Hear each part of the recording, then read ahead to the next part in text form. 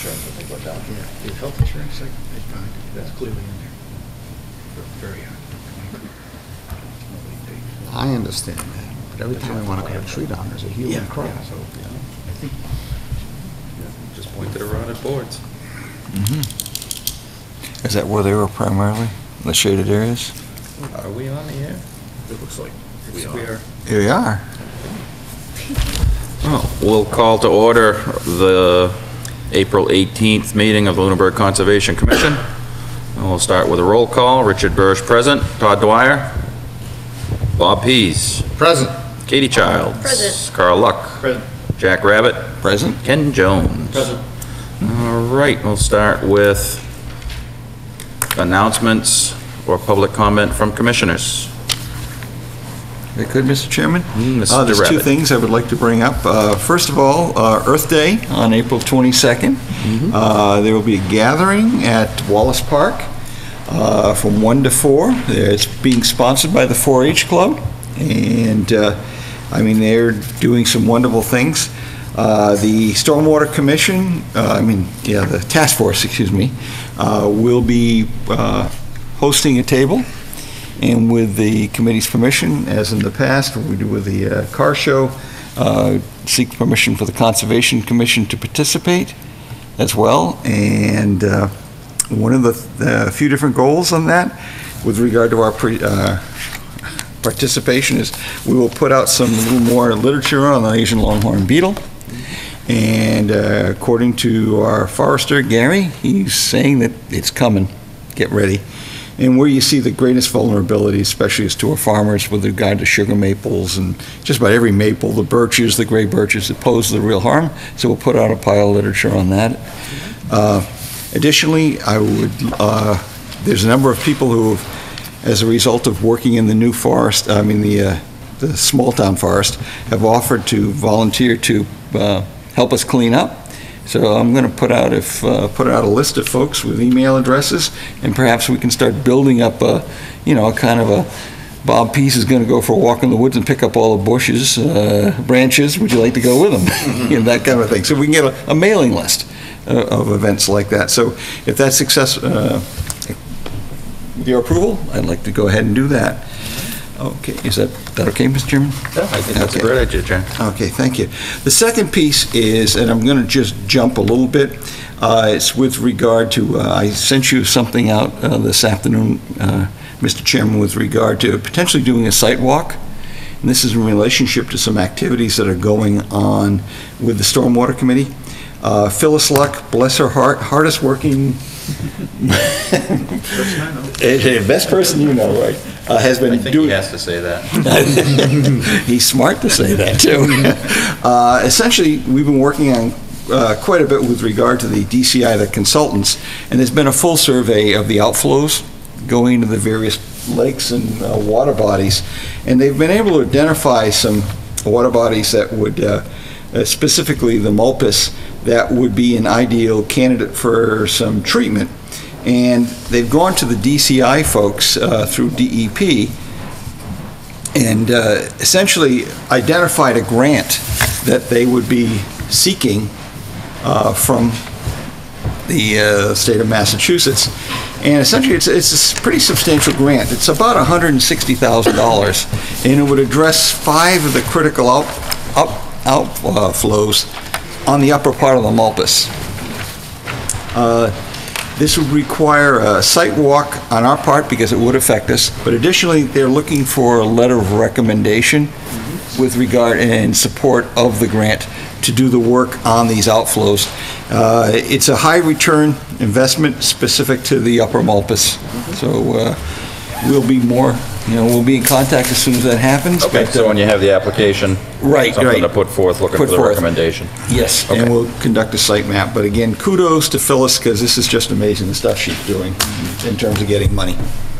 Okay. That's my story, and I'm sticking to it. All right. Any other announcements or comments from commissioners? Mr. Pease. Last week, Matt Morrow, myself, and Matt Charpentier, who used to be a member of the commission, but is no longer, went to a meeting at the Massachusetts Regional Planning Commission or agency, I'm not sure what the right name is, to talk about regional trails, and it was a great meeting. And they're working on updating our a trail map for all of Lunenburg, and so progress is being made. All right. Any other questions or comments from commissioners? Any public comment or announcements from the public? All right, seeing none, we will start. We do have a brief presentation by Javier from the DAR on emerald ash borer. Correct. I'm not sure what the best method to do this is. Everyone in the audience and the committee can see. Okay.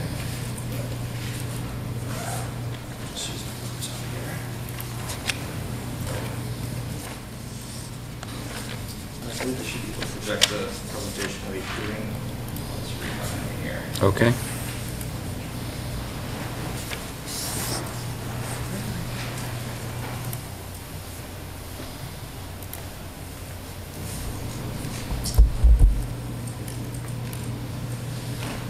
Can everyone see this okay? And I believe this should be able to work for the gentleman mentioned. Let's see if he... You may just have to get his attention. Yeah. See what he needs to. There he comes. So I just put mine on. Flip it down. So turn this on. Yeah. Fire button.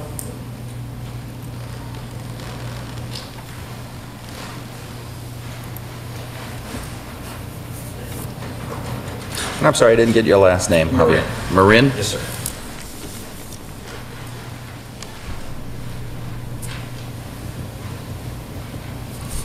There we go. Make sure you'll be able to see and follow along. Martin, I didn't know you were coming. DAR? Yes, sir. Yeah, that's where all your literature Yeah, I comes was from. just here to talk about that. I didn't steal the It thunder. couldn't have worked out any better, so that's actually quite We good. knew nothing. Yeah, We didn't communicate. it's great. But just while we're getting set up here, the reason why I'm here in particular is because I'm here to talk about an invasive insect that was confirmed in Lunenburg. It's not the Asian longhorn beetle, thankfully, which is definitely a primary concern. The good news about Asian longhorn beetle is that the quarantine zone hasn't moved out of Worcester County in the last 5 years, so there's still a federal, state, and local effort that's monitoring for the presence of that insect, which is very, very active and ongoing. So definitely fingers crossed that we don't have any issues with Asian longhorn beetle in Lunenburg anytime soon, or anywhere outside of Worcester for that matter. But the reality is that unlike Asian longhorn beetle, emerald ash borer is not federally regulated. So the difference is that it really falls on the communities, the towns, municipalities to take any action, if any, if they want to do anything. So the idea of this presentation is not so much to lecture you, but really just to give you an idea of what steps you can take if you'd like to mitigate any impacts. Remember, this is really just a matter of what you think you can do with your resources and whatnot, but every community is different, so I just want to present a couple of different options. Let me just check to make sure everything is looking okay on this side. I think you have to plug it into your computer. So I was checking with him, he mentioned that he was just going to follow along and play it on his laptop in the back there. Yes, for the people at home. Oh, that would make a lot more difference. Now I understand what he was saying. That's why I was asking what the best thing to do.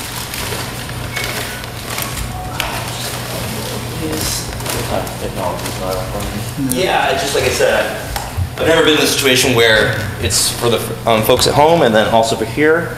But what would be the best outlet? I think there's a cord plugged in, the top cord. That Yep, one there. so I Yep. see That should be an this. HDMI cord.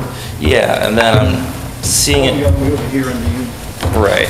Apologies for, Somebody's there. Here. Back away. Here. Goes on that side, on Richard's side of the lake. Oh, this is an RGB clock. whatever works. I brought them all. Here. Here you go. Thanks, Rick. I appreciate that. All right, so. Get going. Oh, look at you with all the adapters ready to go. You know, when you're doing this full time, you gotta make sure that it's happening. There you go. So let's see here.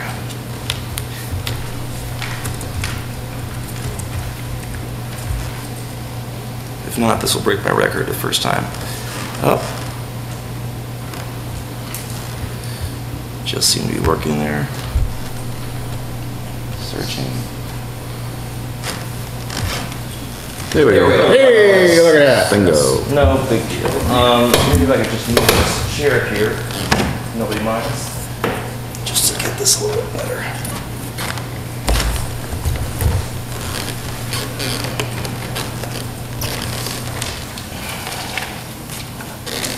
We are making this work, guys. Nope, that's too high. Excuse the pen. I think that would be good enough, right? Is that okay? Great. Awesome. Well, thank you again for your patience. As I mentioned, the real difference between emerald ash borer and Asian longhorn beetle is that the emerald ash borer is not federally regulated, so it depends on your community to do anything. So I'm going to go through the slides real quick, make sure that you guys know what I'm talking about. So EAB is an invasive wood-boring pest from China, just like Asian longhorn beetle. It only targets ash trees. Its native range is over in Asia, China, Japan, Korea, and Russia. But our first confirmation of EAB was in Michigan in 2002. There, it was a huge problem. It's wiped out millions and millions of ash trees all at once, and has cost billions of dollars of damage. It is the fastest spreading insect pest we've ever seen in the United States, and also the most destructive. It was thought to have been introduced the exact same way that Asian longhorn beetle was introduced, via tainted wood packaging material. So because it's a wood-boring insect, there's a life cycle inside of wood. The wood packaging gets over here with the beetle emerges in its adult form, now reproduces its life cycle. How is it spreading? Well, its real natural spread isn't that fast. It's about a mile or two a day. It's a natural flyer. But the real issue is human-assisted transport. You've probably heard the notion of don't move firewood, buy it local, burn it local. That's because you may be inadvertently spreading this insect. And that's what's really happening here, is that we are accidentally transmitting EAB across the state, and it's really causing an issue. So just to give you an idea of how fast this spreads, this is 2002 when it was first found at Ground Zero over in Michigan, and then you'll notice all of a sudden it is pretty much everywhere. You'll also notice that you have these isolated pockets that really don't tie into the initial infestation, and that's because people are accidentally transporting it. So that's what happens with getting here in Lunenburg. So where is it in Massachusetts, the United States? So this is the last infestation of confirmation across for this year. This is everywhere confirmed in 2008 since April 2nd. And in Massachusetts, slowly but surely, it started spreading throughout the state. So the latest county was in 2017, that was Brookline and Dedham, and it's just been spreading everywhere since then. So Lunenburg right up here, you notice it's right next to Shirley, where of course we have confirmed infestation as well. DCR has confirmed that we have EAB in the area. So what does that mean? That means that every single ash tree, and there might not be a lot, but every single ash tree that's in the community is at risk. It's only a matter of time before EAB gets there, and that goes across the country. People right now don't know what the state of ash is, so they're really kind of going through their options. But you couldn't go to a nursery and buy ash trees today if you wanted to. A little bit about the life cycle of EAB. They start to lay their eggs around now in May. They will tunnel into the bark, then they'll overwinter where they pupate, and they emerge as adults. You've got the shiny coppery bottom under here. They're called the emerald ash borer because they're a member of the jewel beetle family. You sure?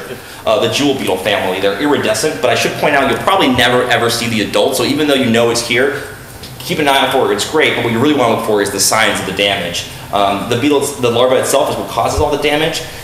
They are pretty gross looking, but I will tell you, there are tons of other native insects that actually do have larval stages like that, so identifying just by the larva is really difficult. The real thing you want to be able to do is genuinely identify an ash tree. Now, if I had to really twist your arm, who here feels they could confidently identify an ash tree? A couple of us, okay, that's actually quite impressive. Most people don't, and that's normal, you know, that's quite okay. But the reality is that if we wanted to educate the residents of Lunenburg, make sure that they know what they're up against, make sure they have all the resources and options for them, you want to start with making sure they know what an ash tree looks like. Now, what kind of damage are we talking about here? Well, unlike ALB, EAB only feeds in the cambium layer, which is the layer right beneath the bark. It's the vascular system, and essentially it starts to feed in all these S-shaped galleries to the point where the bark starts to chip away, and it's starving the tree. The tree can't get any nutrients whatsoever. It emerges through these little D-shaped exit holes, which you can see riddled through trees. And then you sometimes might see this effect of what they call blonding. This is excessive woodpecker damage that's been feeding on the larva. The woodpeckers do not keep the numbers low enough, so that's something that kind of basically keeping your hopes up, but the reality is that they don't do much as far as the numbers. What you really should be looking for is signs of ash decline, right? So when the canopy starts to die back, what happens is they can't photosynthesize, they start to shoot out these epicormic shoots of the trunk. It typically does that around the signs of excessive damage.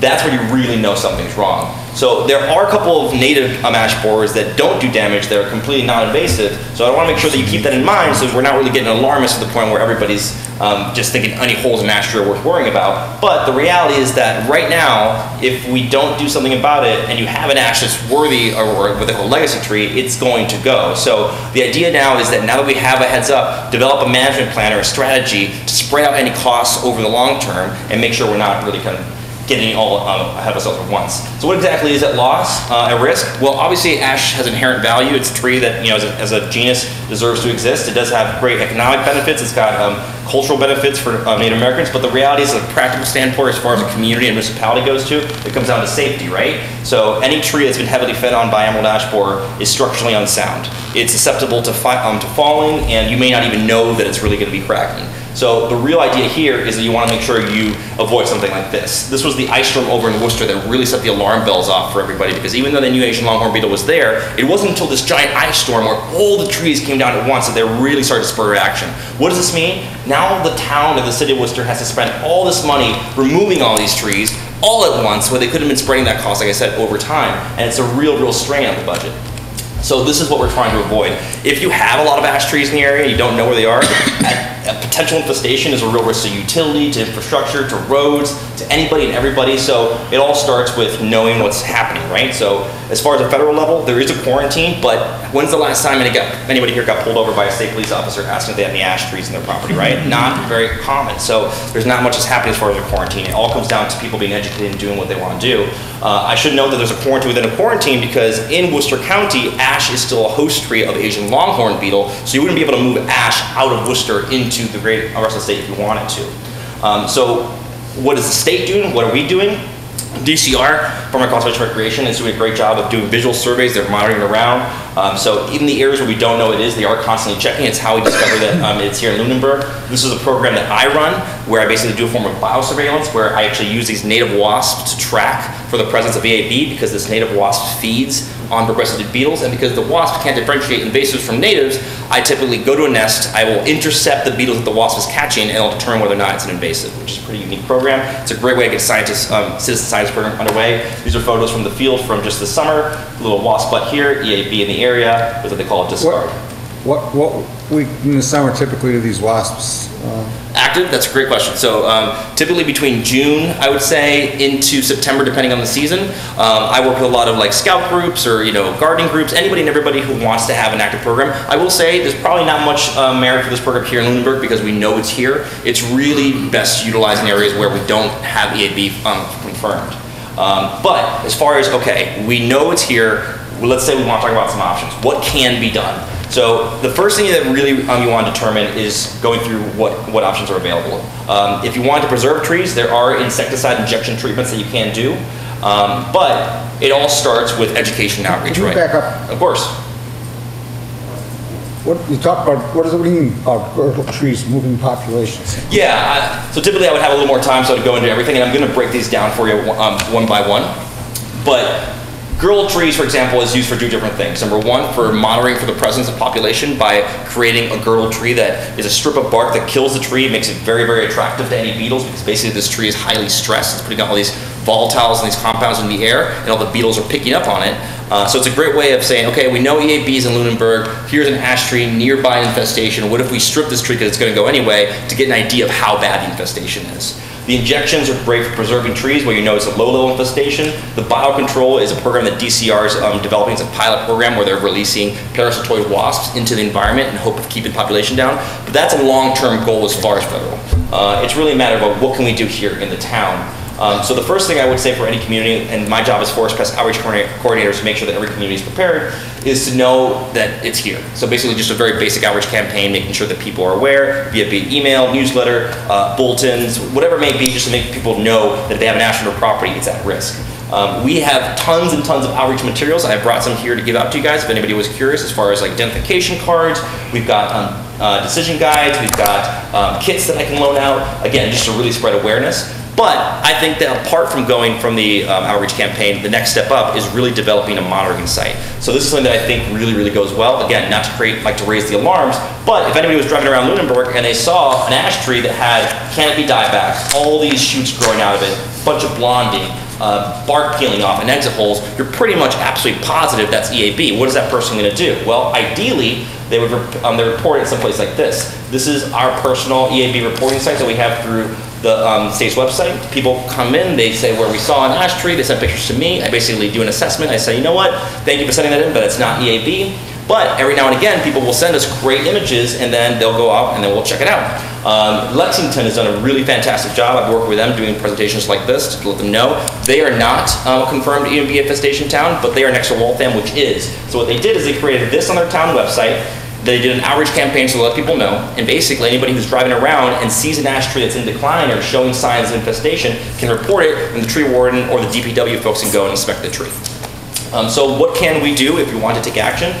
It really comes down to, as I mentioned before, it's just developing a management plan and seeing what options are available. That typically starts with a very basic tree inventory. You can't really preserve your trees if you don't know where they are. So that is something that we'd work with your tree warden. It doesn't have to be very, very extensive, but again, just knowing where your ash trees are on your property. Typically, depending on how in depth you'd like to go, you can get a bunch of different information regarding like depths, the tree height, the diameter breast height, things like that. But for something like this, really not necessary. There are also different options as far as finances. So DCR has the Urban and Community Forestry Challenge Grant, which is a grant that's a matching grant. The deadline for intent to apply is by October 1st, if I'm not mistaken. But they are great if you want to develop a tree inventory, you really want to develop any kind of plan to manage everybody here. So once you have a strategy, you say, okay, now we know where our ash trees are, we'd like to start to remove some, treat some, and then some just let them decline. It really comes down to finding out which ones you think are viable, which ones are worth saving. Anybody here been to Tower Hill Botanical Garden in Boylston? They have probably the largest, most attractive ash tree I've ever seen in my life. It's huge. I mean, really, really kind of unique tree. But you better believe that they started treating that very, very early on because Boylston's right next to Worcester, and it's only a matter of time before EAB gets there.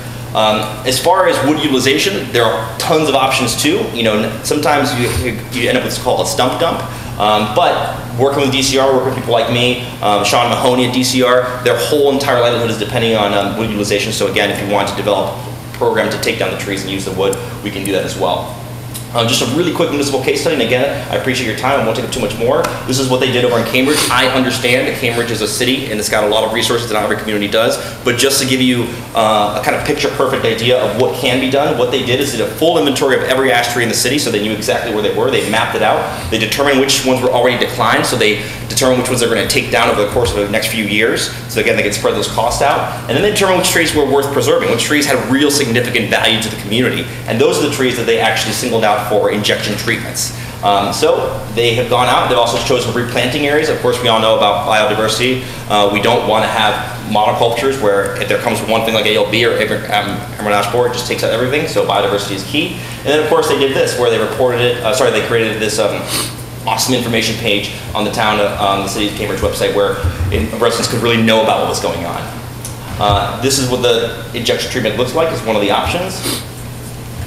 And then this is something that I think is also great for a community like Lunenburg. It's, especially with Arbor Day and Earth Day coming up, as you mentioned, this is a tag that we add on all the ash trees to really get the community talking, to really spread awareness, to really get people understanding what's at risk. Because I always like to think of myself as saying, look, you know, as I mentioned, this tree has value.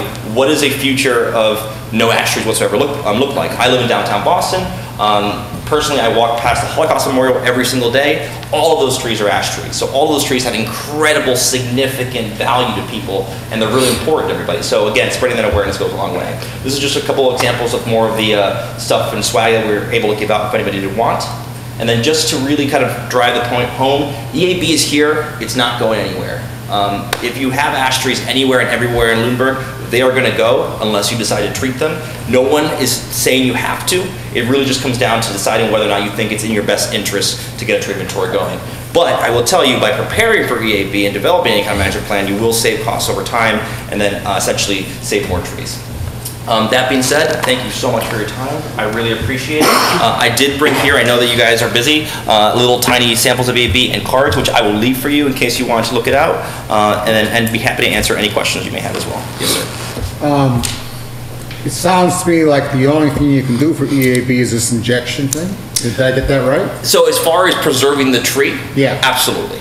Currently. So, you know, for like 16-inch diameter breast height tree, what's it going to cost? That's a great question. That's best to go through a certified arborist, which I am not. And I will say a lot of cities will put out different bids and talk to different tree companies to see as far as like what. $1,000? I honestly do not know. I can tell you that, and I really couldn't tell you what the cost would be as far as treatment on the trees. There are tons of resources available that will break down those costs though. Because I've never heard of injection. Yeah, it's really incredibly effective. With EAB, like I said, being... You have to do it every year? Typically, it's the best case. You do it in the springtime as it gets through the tree. Again, that's not something you have to do, but it might be you have one particular tree on Main Street right in front of the town hall that happens to be an ash tree and happens to be a tree that people really care about. My goal isn't to say, hey, you have to do this, you have to go treat every single tree or tree right down. I just want to make sure that once the community knows about EAB and knows it's here, that you feel prepared and have the right information and right resources to move forward should you develop a plan or should you decide to do anything about it. What I would hate is for someone to have an ash tree on their property and say, hey, you know what, my grandfather planted this tree, no one told me that this bug was here, and it just suddenly gave out. So that's the real goal overall. I can see, you're in a beautiful tree in your front yard, you don't want to lose it. It's worth $1,000.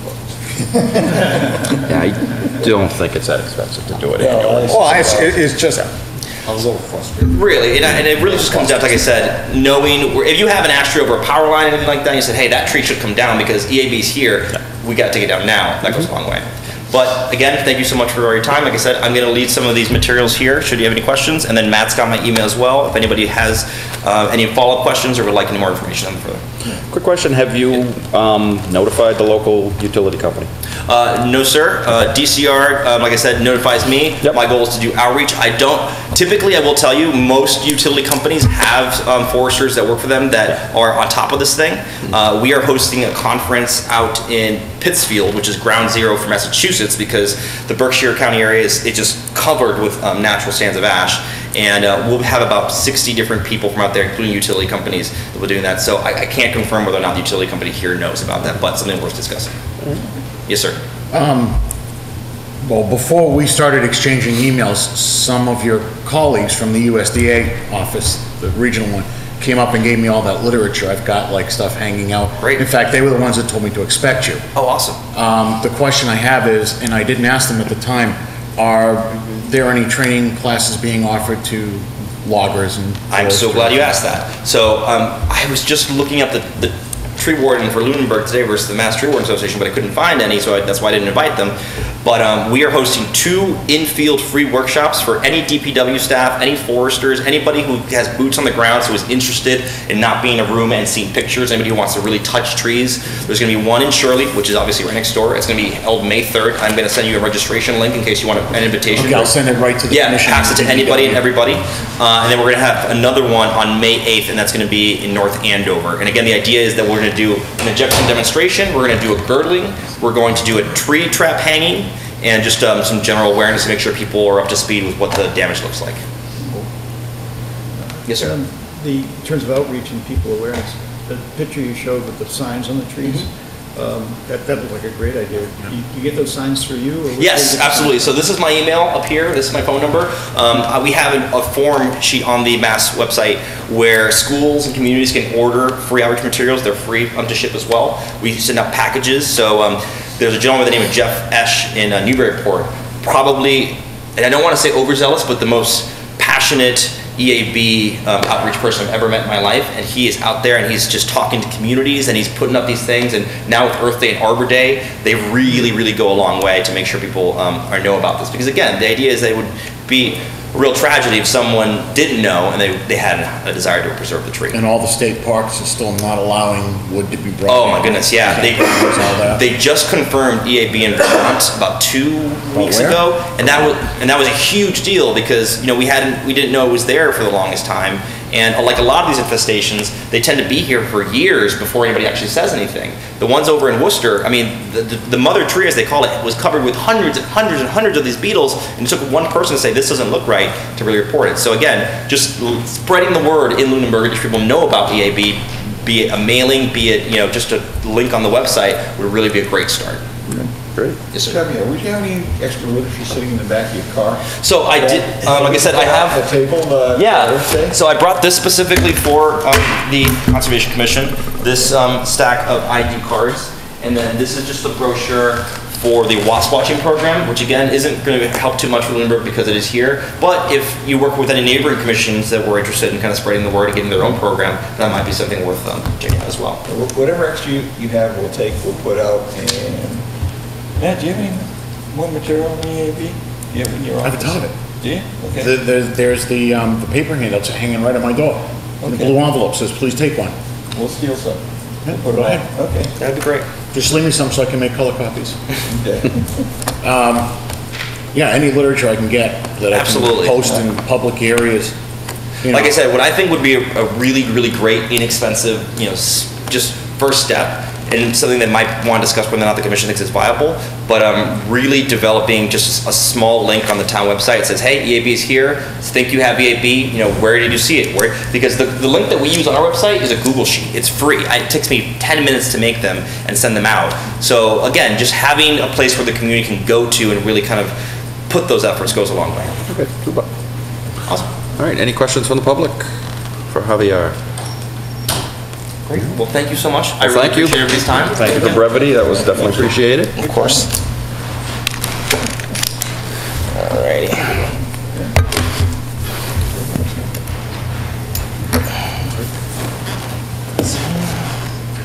Hanging in public places too. I know a guy that has a donut shop nearby. Really? Did Ferguson donuts? No, putting that stuff in public places, like the local donut shop where everybody goes. You know anybody that owns a donut shop around? All right, let's move forward. Our first hearing pursuant to Mass General Law, Chapter 131, Section 40 is amended, in the Town of Lunenburg Wetland Protection and Municipal Bylaws, a public meeting on a request for determination by Scott Patterson for the rehabilitation of an existing paver patio and replacement of footings within the 100-foot buffer zone and 200-foot riverfront at 914 Flat Hill Road. And is Scott here? Oh, there we are. I'm here. Charles Hyden, here for Scott Patterson. So the last meeting, you asked for some narration, some more detail on the plan, which I had done. Have a few copies. There you go, guys.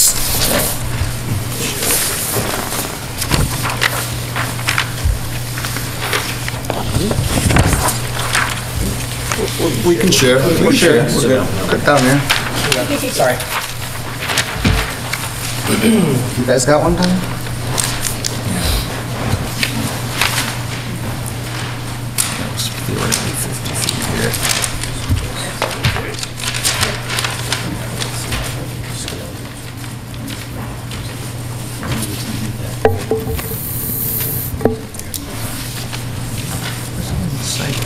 There were a few questions that were brought up at the previous meeting pertaining a dock that's in the back there. We have no intentions of doing anything with that at this time. Okay. There was also some mention of something about the hillside, I believe that was brought up. I think it's the one that's on the flat hillside, and there was, the place has not been maintained for several years. Yes. Right. So at some point, it will be cleaned up and landscaped, obviously. Okay. Just cleaned up.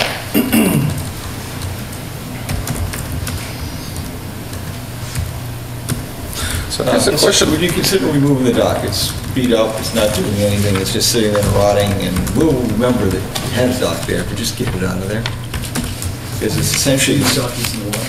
Yeah, that's the old thing that's just... The little thing in the water, that's all. It's just sitting there, it's rotted, it's an attractive nuisance. So if it doesn't create any other issues for us, we'd be more than happy to remove that if the board would like that done. Okay, we can add that. Sure. Thank you. I guess the question that came up last time was the footings, are you replacing the footings on the whole house? No, it's just the highlighted area. Just that, And it, yes. that area, that sort of porch room, or that room that sticks out the back? Yes. Okay. And there's some actual three-dimensional photos there where you can see the actual area where the work is done. Okay. may refresh your memory from the sidewalk. Okay, so the footings are being redug under this, Yes, it's an Outcrop 8 here. by 15. okay? Correct. Are they being redone from the inside of the house or the outside of the house? If. 'Cause the last time we talked, you said it was gonna be from the The majority of the work is all inside. gonna be done from the interior of the house. Okay. So all the excavating, and digging is gonna be Inside. inside, Yes. okay? How do you get, is it all hand dug, or how do you get the excavator inside? Yes. Hand dug, okay? Yes, it's not a very large area. Okay. Do you have the area of that structure highlighted on here? Yes, it is, on both plans of, So it's the highlight in yellow? yes, correct. Okay.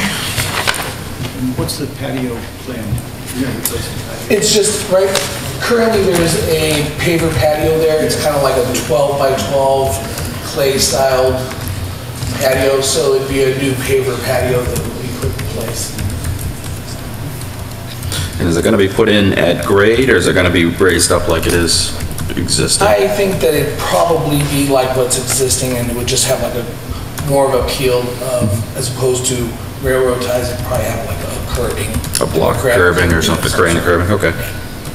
But it's going to be just the existing footprint? Correct. All right. We're not expanding anywhere out of the footprint of the pre-existing dwelling or patio. Okay. And the drainage would be able to go through the patio, so it's between the blocks, so the water would be on the patio. It's going to be impervious, everything will be able to drain through it, it's not an impervious surface.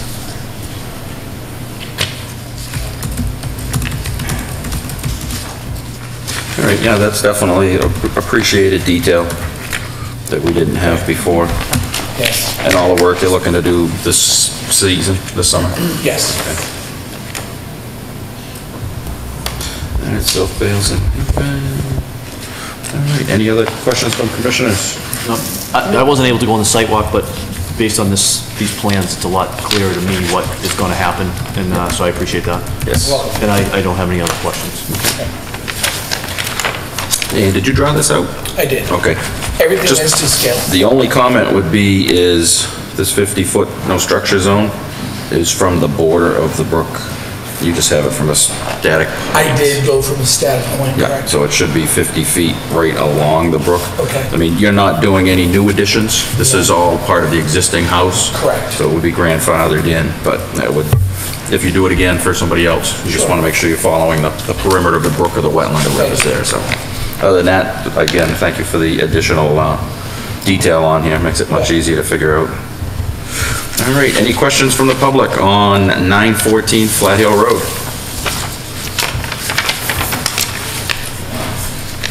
All right, seeing none, I'll accept a motion for a negative determination. So moved. With a Second. Motion and a second. Any other discussion? All those in favor of the motion say aye. Aye.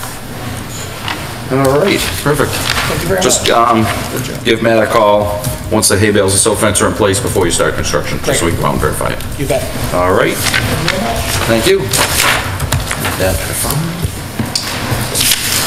moving, Thank you. Welcome to keep those copies if you'd like. great. Thank you very much. Thank you. Thank you. Moving to our next hearing pursuant to Mass General Law, Chapter 131, Section 40 is amended in the Town of Lunenburg Wetlands Protection and Municipal Bylaws. A continued public meeting on a request for determination by Marley and Ryan Dixon for the construction of a sandy beach at 307 Townsend Harbor Road. Mr. Chairman, this is the one I had emailed you about, that we discussed, the applicant was asking for continuance. Okay. And this application is in response to our enforcement order? That's correct. And what was the date of the enforcement order?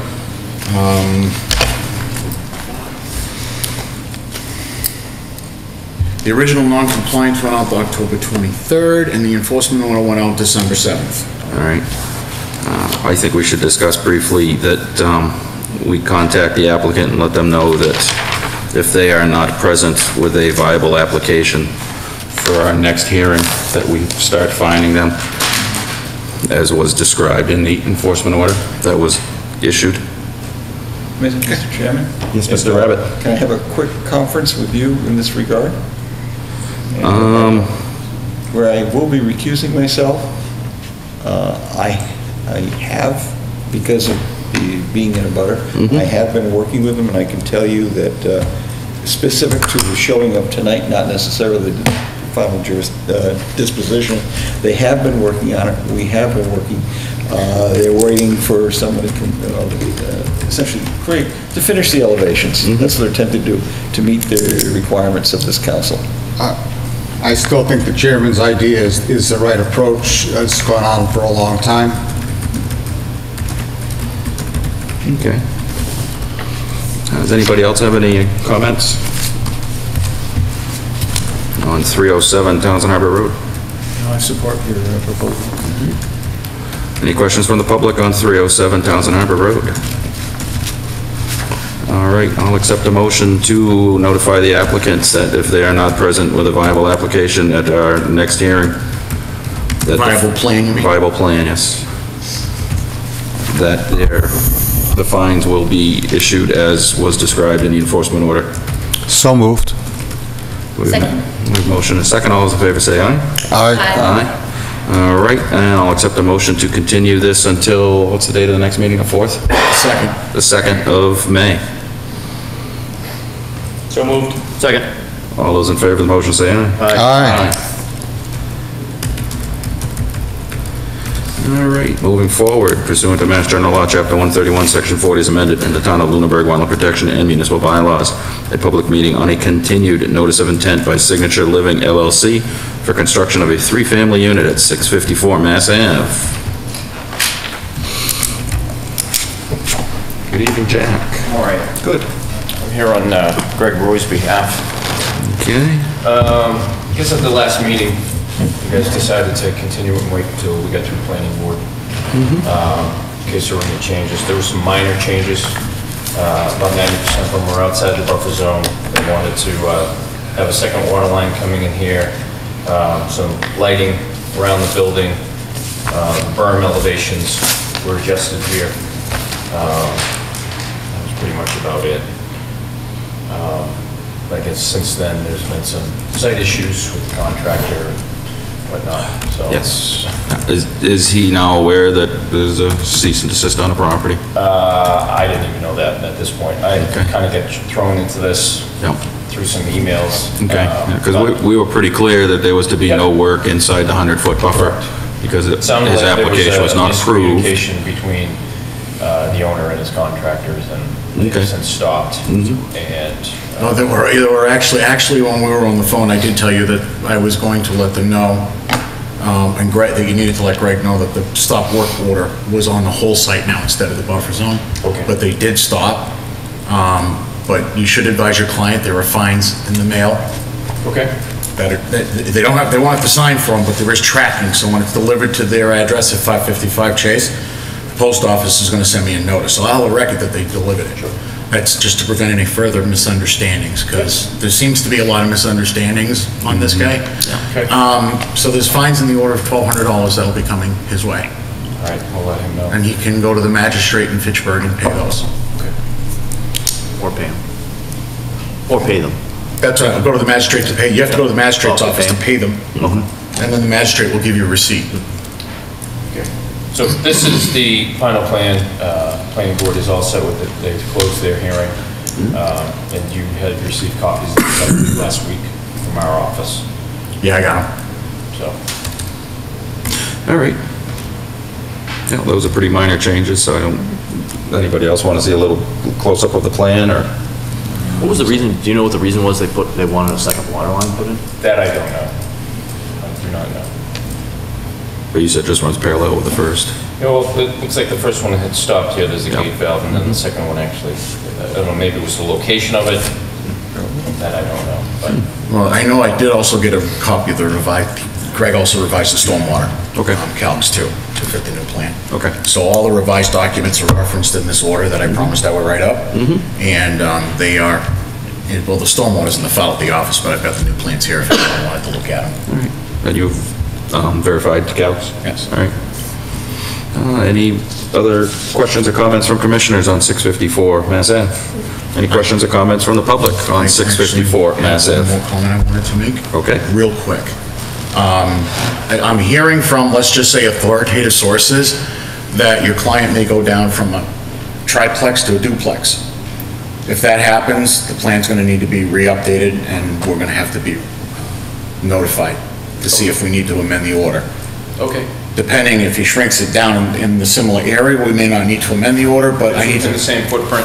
I need to let the commission know either way, so that they could decide whether or not they want to just approve it as a field change or want an amended order. Will do. Okay. Take a look at the plan when they submit it. Exactly. All right. And I have these to sign. All right. Seeing no other questions or comments, I'll accept the motion to approve the notice of intent as presented with the updated plans. Mr. Chairman, point of Yes. order, Yeah. for clarification purposes, where essentially there is an outstanding fine right now, and where there is a cease and desist order, are we required to vote on this at this point? Or can we wait to see what's been rectified and ensure the fine has been paid? We cannot withhold the permit due to the fine. Those are two separate enforcement actions. So the Yeah, they were cease and just issued at this desist point. was on any work on the site until such time as his permit has been issued and signed and brought to the registry of deeds. Right. These permits are no good until they have been recorded at the registry of deeds. So we wouldn't necessarily require any remediation prior to us voting? I myself did not see any need for remediation. Okay. It was work that was planned, but unfortunately it was work that was done without a permit. Okay, that's fair. There was work inside the buffer zone without a permit. Okay. So, I myself didn't, I know Todd was out there and Carl was out there when we saw it. I agree with you, gentlemen. Yeah, there's nothing really to remediate, it was just he kept jumping the gun. Yeah, he kept working in the You may 100-foot recall, buffer. at the last meeting, we asked the engineer to stake it out, and we told him specifically, don't work in the buffer zone. Right. Because he asked if he could work outside the buffer zone, and then we went there, and he was working in the buffer zone. So that's hence. So we the killed a few fines. ticks early, that's what they did, yeah. Yeah, okay. Mr. Chairman, I'd make a motion that we close and approve. All right, we have a motion, do we have a second? Second. Motion and a second, any other discussion?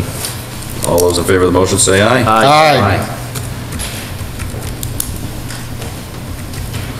All right, we'll open our next hearing pursuant to Mass General Law, Chapter 131, Section 40 as amended in the Town of Lunenburg Wetland Protection and Municipal Bylaws. A public meeting on a continued notice of intent by Hickory Hills Association for the approval of drawdown management plan at Hickory Hills Lake. And I think at this point, we still are in continuance because there is no DEP number has been issued. No. So, Mr. Chairman, that had actually been scheduled for the next session. okay, Yeah. well, we'll continue it to the next session. And Matt, we still don't have a DEP number? Nope, Nothing? nothing. No, he just was looking right now, so. Yeah. All right, so at this point, I'll accept a motion to continue to May 2nd. So moved. Second.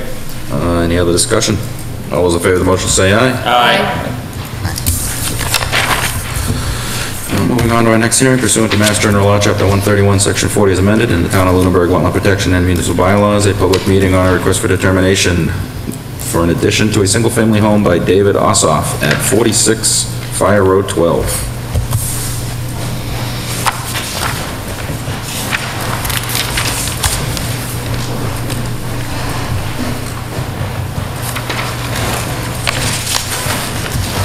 Hello.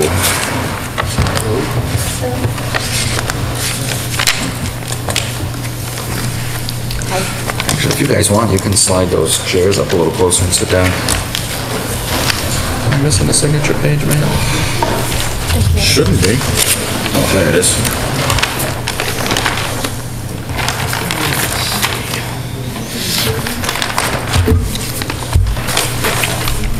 This is for 654. The one that was promised for tonight. Yes, well, the one that if it was approved, Yes, said we would I- sign. You're right. I was not careful with my reports. Just I wanted to make sure that we had the updated plans, because I didn't Yeah. want two plans flying around. Where's the chairman? All right. Now that we have a public hearing, if you want to describe what we are looking to do at 46 Fire Road 12. Plans there, if you guys- This is the only one, or? Yes, there's a couple. Okay. Actually, I can look at it online.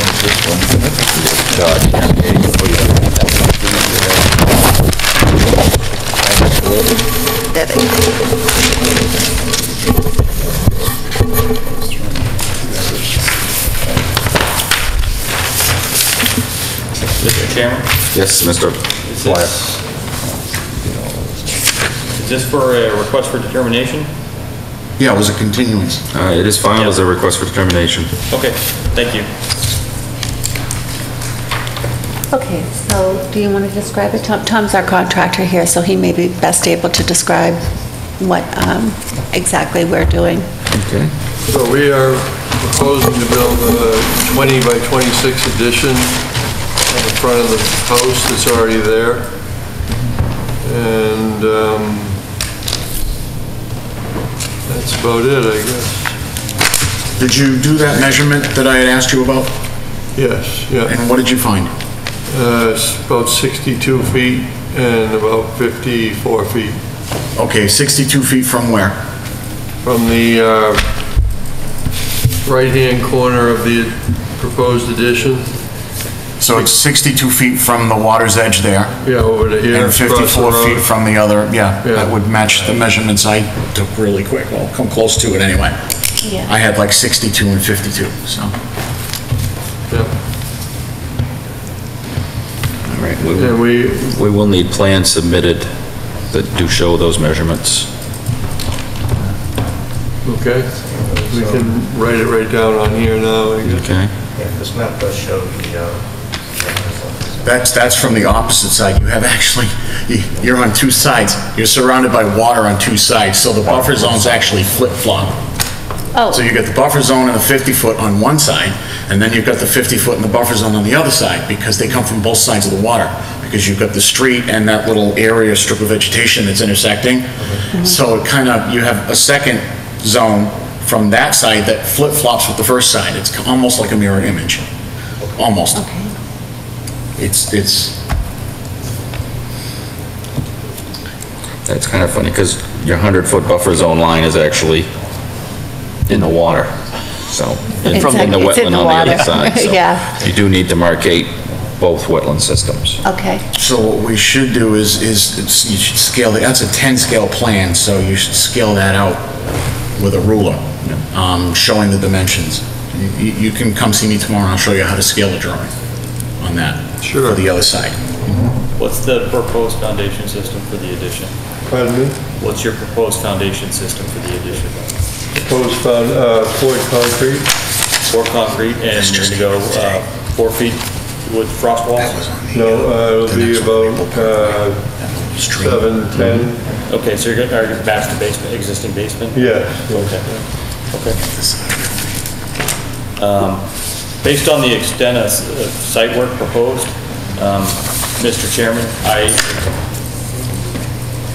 my thought is that the request for determination is inappropriate for this application, and it should be resubmitted under a notice of intent. Requests for determination are typically used for minor activities, and this is a major activity that I think it's appropriate for the more stringent application. I don't know the other commissioners' members' feelings, but that's my opinion.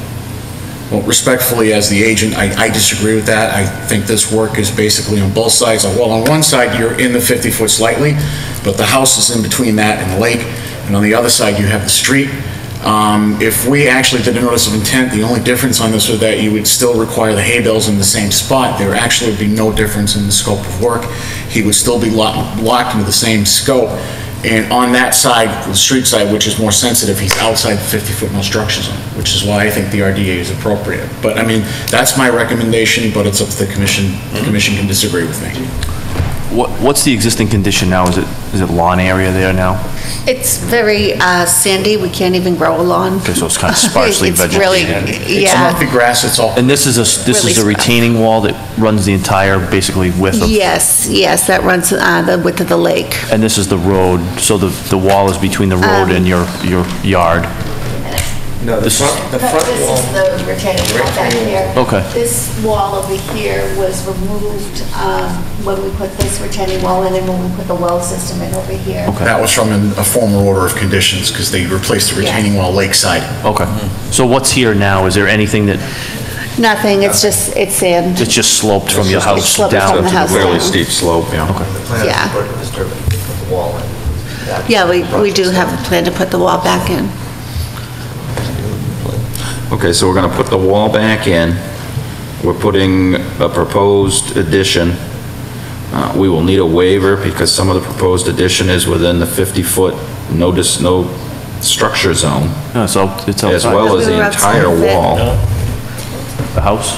The addition is in the 50? Yeah, portion adjacent to the house is inside the 50. Yes. From the other side? Yeah.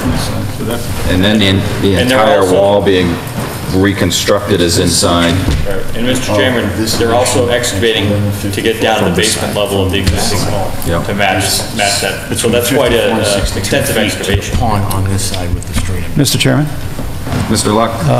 I'd like to support, mostly from a procedural point of view, that this really should be a notice of intent. I mean, this is significant work, all within the buffer zone and touching 50 foot and not far off 50 foot the other way. So I think this is a pretty major project. And if this doesn't rise to an NOI, I'm not sure what else does. I mean, Yeah, and I do support both you and Mr. Dwyer's position that this should be a notice of intent. Now that information's coming to light that we're gonna be putting the wall back, which means we're gonna have more grading.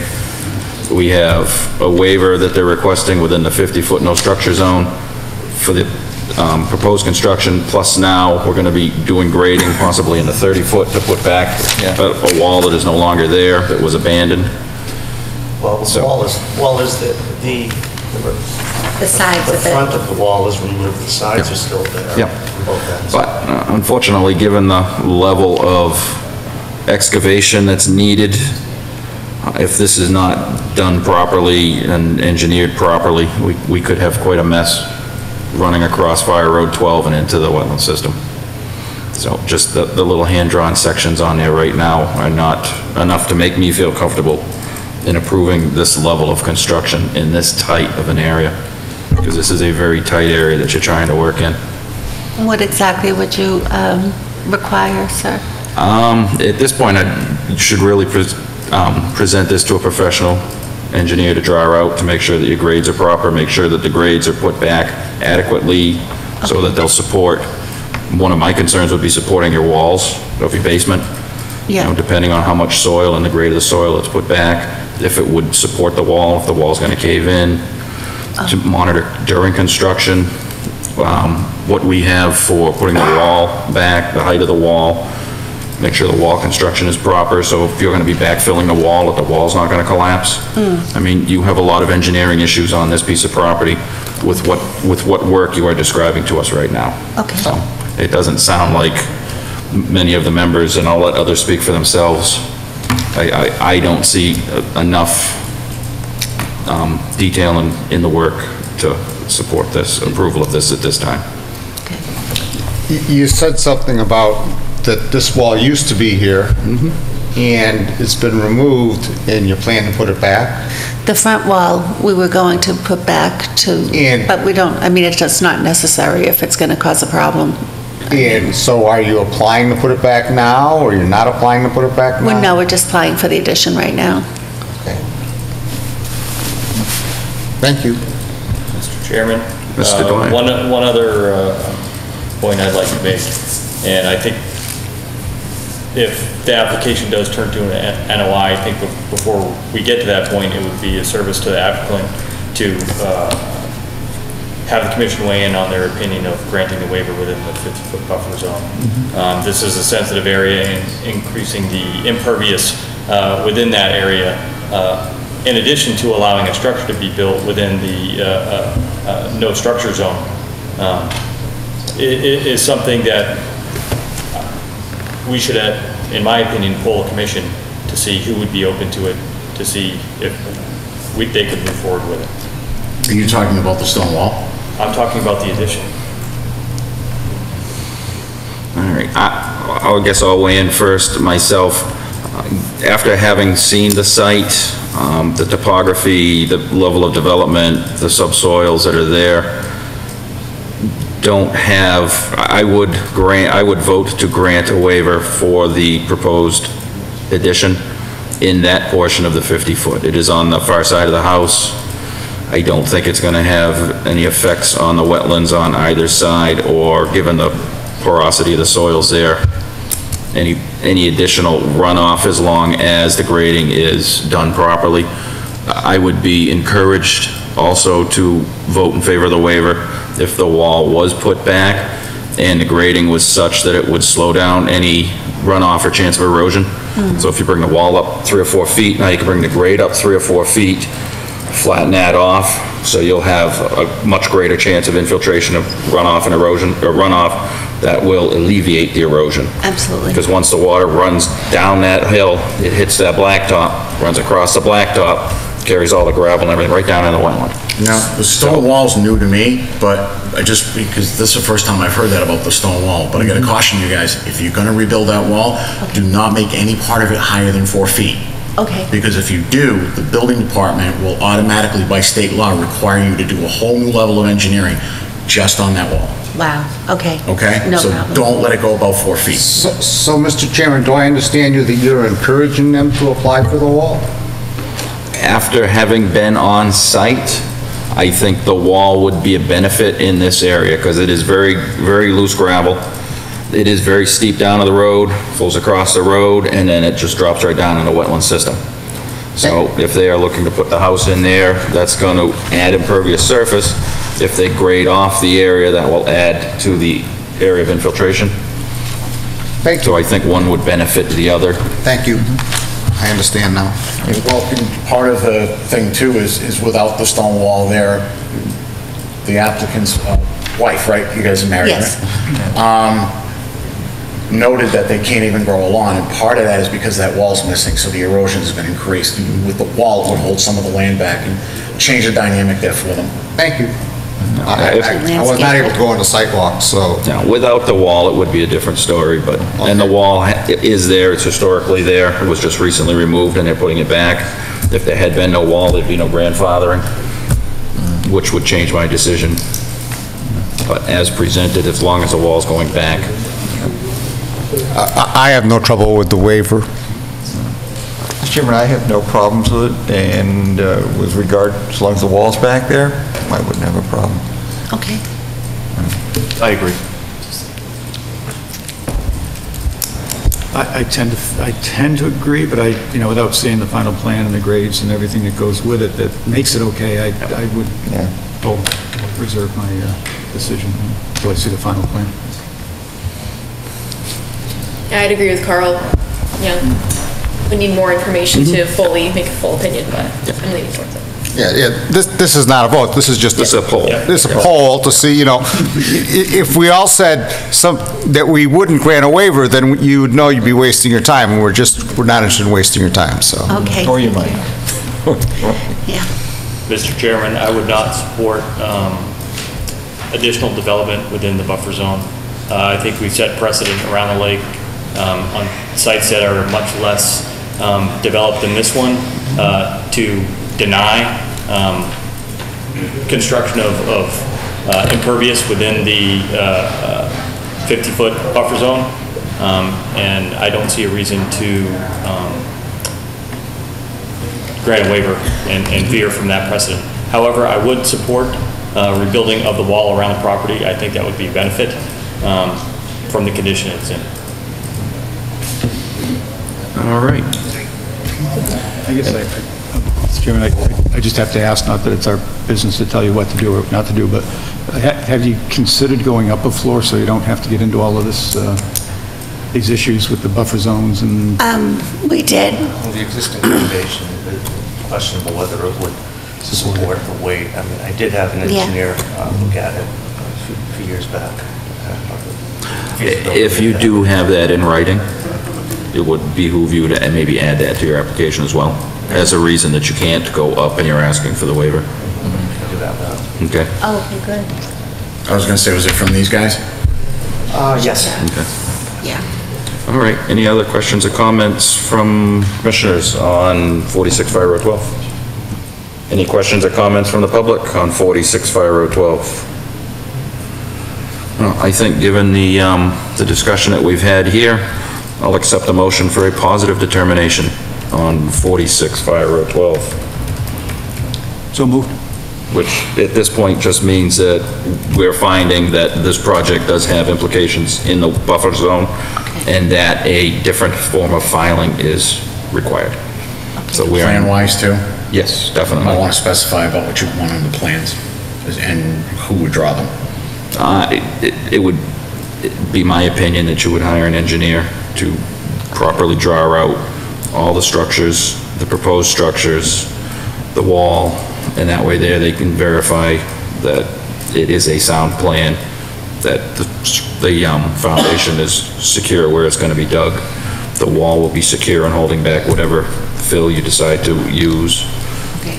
So unfortunately, I don't think just some pens and pencil lines on the plan are going to be sufficient at this point, given the amount of work that you're proposing to do on this very tight site. Yeah. Mr. Chairman, just again, looking forward to the next step, would it be normal, 'cause, I mean, when you look at the space and we've seen there, and now knowing it's pretty deep foundation, there's going to be a lot of material. Would that normally be shown where that material would be stored while this project is in place? Because I'm picturing a pretty big pile of... That would have to be addressed, part of the order. Yeah, it would certainly be part of the application when it comes before us. I mean, no, it's not going to be, in my estimation, a one hearing meeting.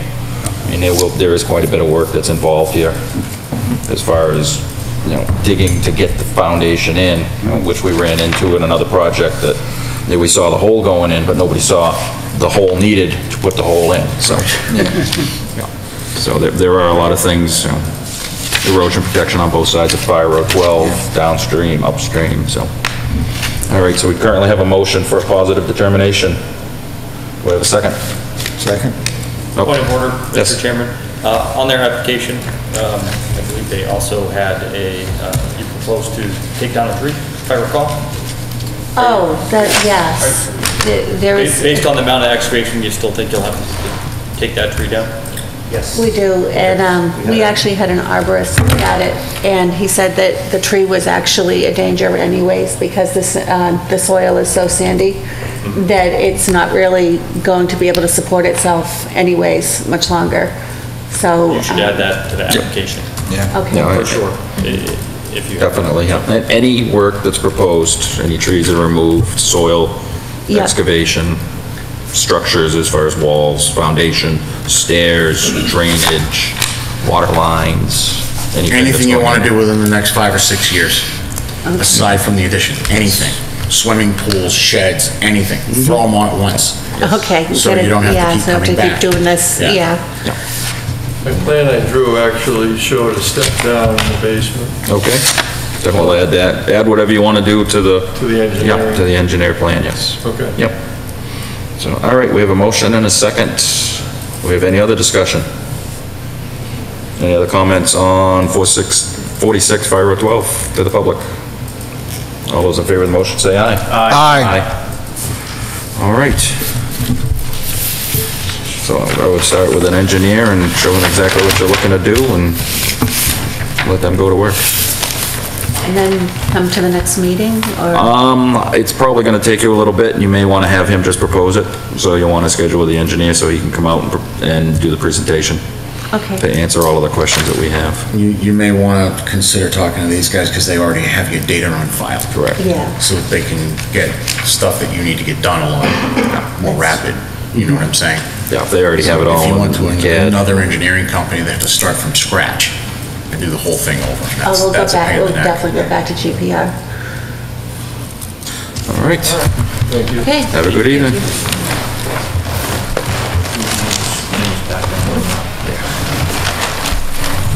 All right, moving forward, pursuant to Mass General Law, Chapter 131, Section 40 is amended in the town of Lunenburg. We're Acadian, that's the order for, 654. the final. Pursuant to Mass General Law, Chapter 131, Section 40 is amended in the Town of Lunenburg, Wetland Protection and Municipal Bylaws, a public meeting on a request for determination for an addition to Dippin' Donuts at 455 Mass Ave by Paul Karapatsis. Hello, gentlemen. I'm here on behalf of Pablo. Okay. He wanted me to help him with the process. He has right now in his shop 3 freezers and a cooler. And the shop itself is roughly around 750 square feet. And he'd like to be able to get rid of those and put a walk-in cooler freezer in the back.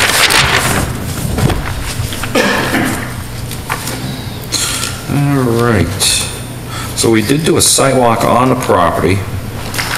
I guess one question, just because you're looking for a waiver to the 50-foot no structure zone, is, right now you've got it shown there. Is there any reason that it can't come off here? There's no parking here now anyways, and it looks like your pump chambers are on this side, so if it came off and went there, that would make... If we can get the same square footage, I guess it would be all right, but it's gonna be a combination freezer and cooler. So I don't know how that works out. Okay. Yeah, that was, when we did the site walk, that was one of the questions we had, because to put it in here, you need a waiver, because we have a no structure zone that you're looking to add into it, so. So if we put it here, we'd have to make it, this is more like a rectangle. Would end up being more of a Make it a square. little bit more of a square, yeah. I think we could do that. Okay. Because it looks like it would fit in there pretty well. That's what we were talking about. The question we had, and unfortunately there wasn't anybody on site when we did the site walk. Is the proposed freezer unit, does it extend into the building as well, under the roof? We'd like to have it, no, it doesn't. We'd like to have it. It's a standalone? Yes, a standalone, Okay. yes. Is there access from the building into it, or do you have to go outside? We would have to make access, we'd like to have it in the building so the help doesn't have to go Doesn't have to go outside. Outside, Yeah, yes. yeah. Okay. So it's a walk-in cooler from Yeah, that's why inside. we wanted to put Well, it. that actually might wind up being a little cheaper, because then you wouldn't have to remove your handicap ramp and all that stuff, because you'd have to remove all that concrete from the back. Right. Because the other problem we noticed when we were out there was more of a safety issue. It really tightens the drive around quite a bit, and I would imagine that somehow you're going to be offloading into the freezer. Yes. You're not going to be, your deliveries aren't coming in and going in this way. They're going to be trying to offload. Yeah. So trying to get a truck in here and offload. And I guess it doesn't matter as long as we can have that space. It doesn't really matter if it's on the side or in the back. Okay. Do you want to continue for this week and research this to make sure it is a viable option for you? What you're gonna wanna do is go to the Board of Health. Yes. She doesn't work tomorrow, but go on Monday. And talk to the health agent or Mr. Gariffi about whether or not they don't have an issue with you putting it close to the tank. I don't think they will, but you should double check with them. That would be one of your biggest. Okay. So over here, we cannot put it in. You can as no other option. If this option works, it's a better spot from our standpoint than this spot here. Okay, so we'll try for this side and... Yeah, I mean, if you come back and the Board of Health says, no, you can't put it there, then we can entertain putting it here. But at least when we waive that part of the bylaw, we already will know for sure that there's no other option. Okay. So. That's fine. It's just a little bit more elbow grease, that's all. We can work with that. Okay. All right, thank you. You're welcome. Thank you. Plus the triple chocolate muffins. All right, so with your permission, we'll just continue this for right now. All right. Any other questions or comments from commissioners on 455 Mass Ave? Questions or comments from the public on 455 Mass Ave? Seeing none, I'll accept the motion to continue to May 2nd. So moved. Second. Motion and a second. Any other discussion? All those in favor say aye. Aye. All right, you're welcome. All right, moving forward, pursuant to Mass General Law, Chapter 131, Section 40 is amended in the Town of Lunenburg Wetlands Protection and Municipal Bylaw, a public meeting on a request. All set? Okay. Pursuant to Mass General Law, Chapter 131, Section 40 is amended. In the Town of Lunenburg Wetland Protection and Municipal Bylaws, a public meeting on a request for determination for an addition to and a deck addition to a single-family home at 564 Page Street by Tim Leggio.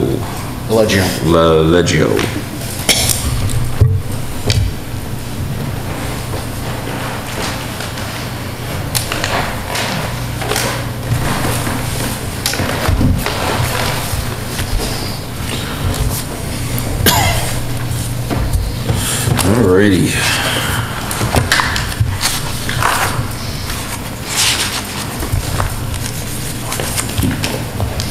This is the septic plan the Board of Health wanted me. Okay.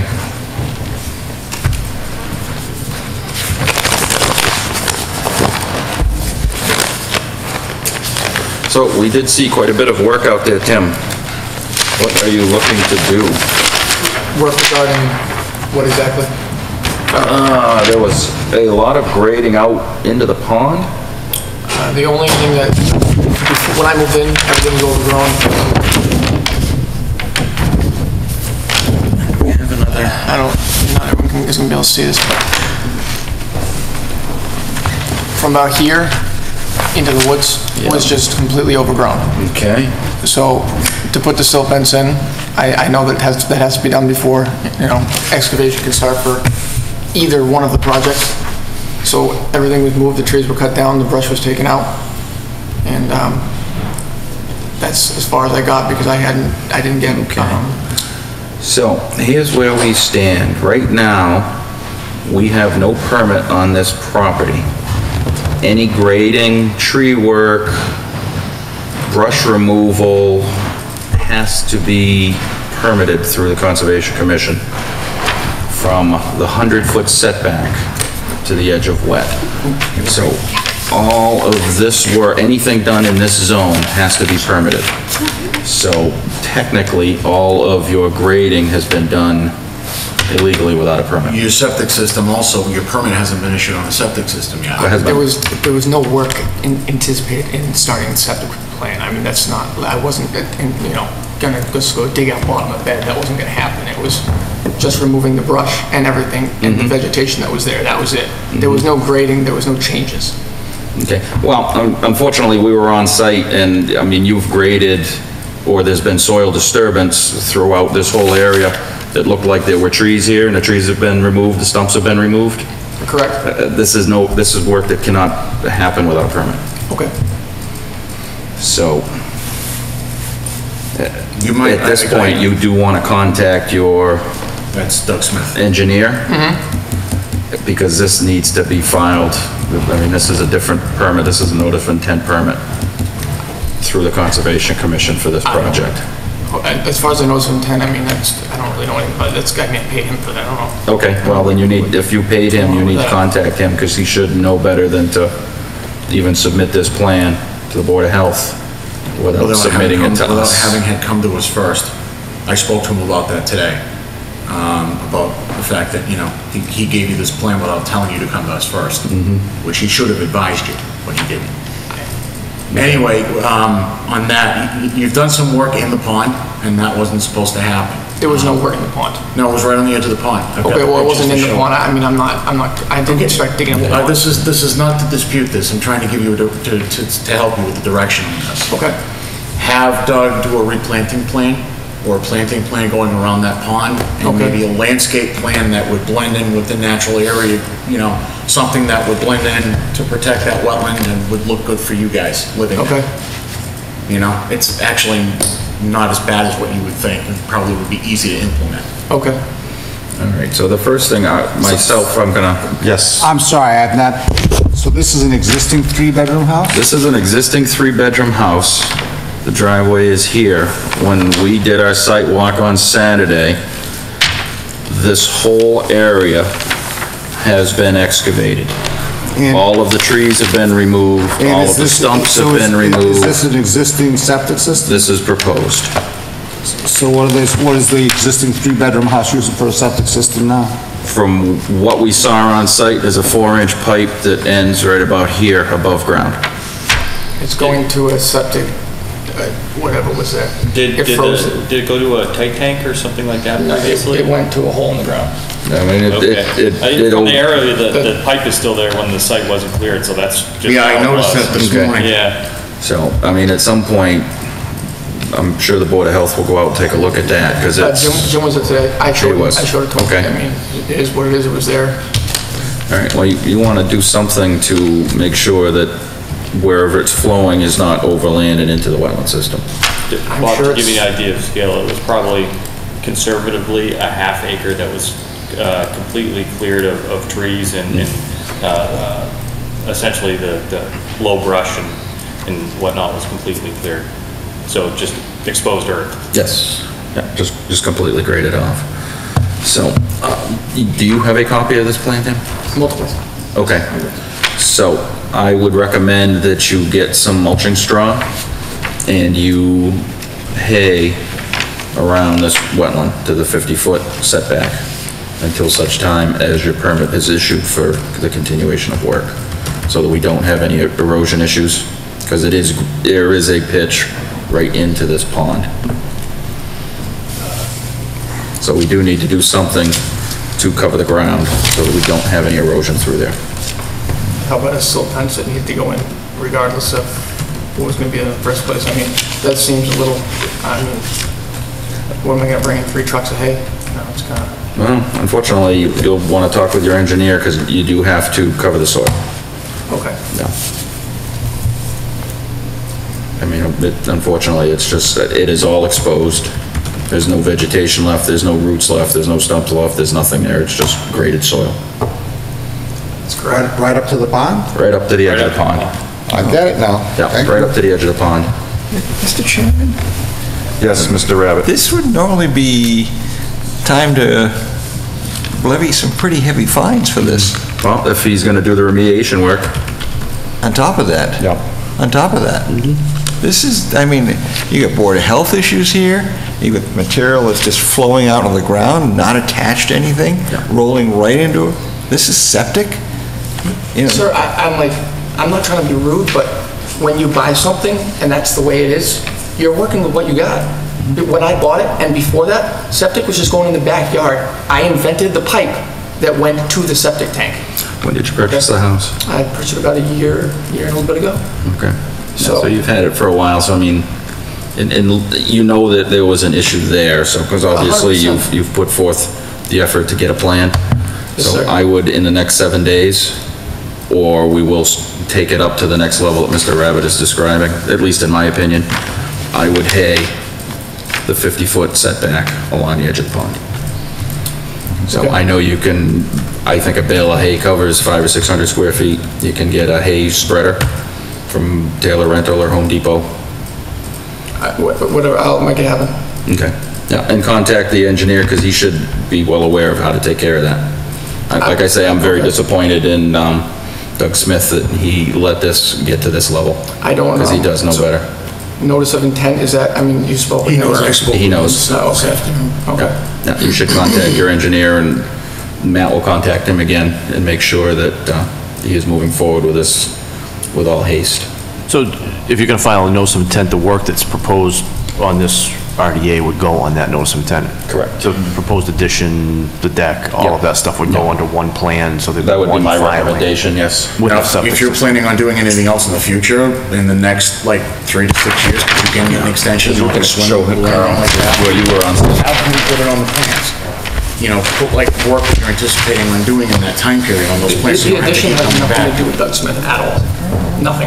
I know, but with It should be with the part of your violations on application. the site, you should put it on your application. What I'm saying is, you're gonna do one application for everything now.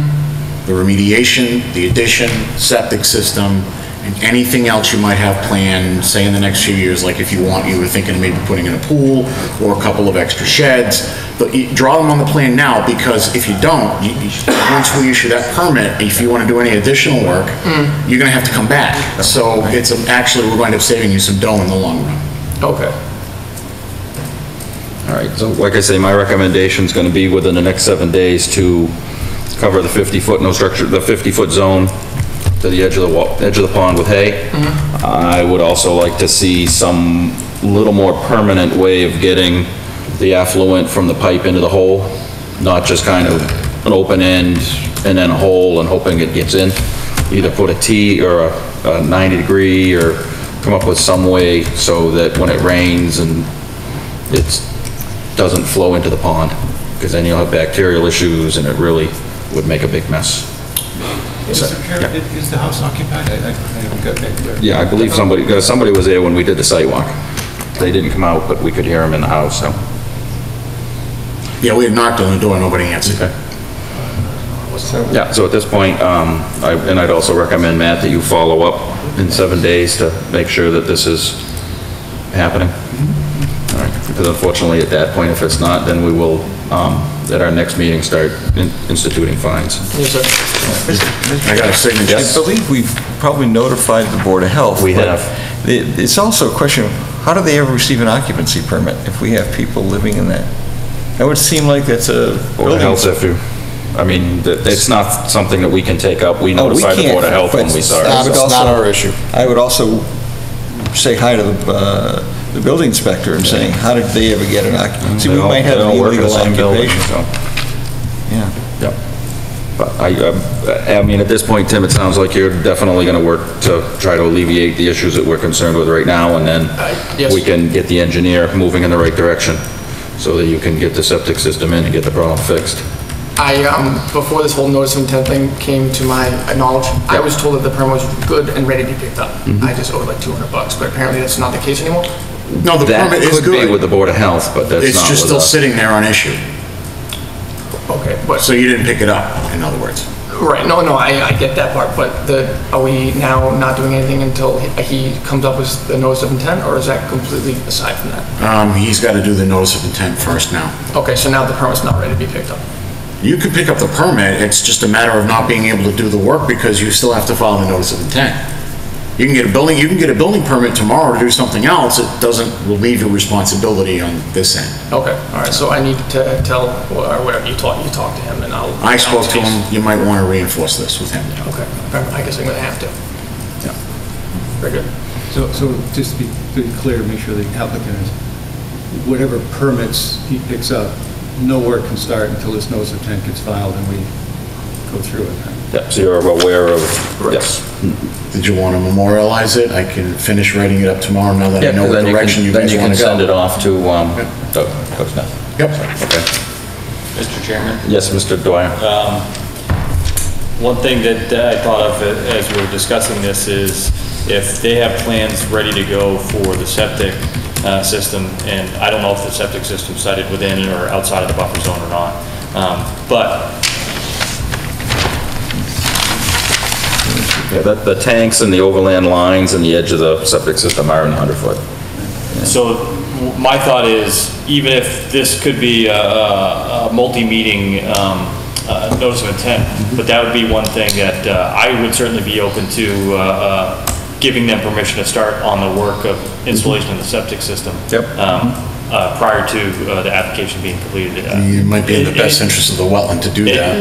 Do you have a contractor lined up for the septic, for the Yes, installation of that's not an septic issue, system? and I don't want to speak for anybody else, but when Mr. Griffey came to my house today about 5 o'clock, he asked me, what the deal was, because I guess somebody told him, I don't know who was there, it doesn't really matter. Yeah. But, so I showed him, and he just said, if it was okay with other people, he would like to see something in the, like at least the 1,500 gallon tank acting as a tight tank as soon as possible. Okay. If you do get somebody lined up to do it before our next meeting on the 2nd of May, contact Matt, because he can give you an emergency issued permit to put the tank in.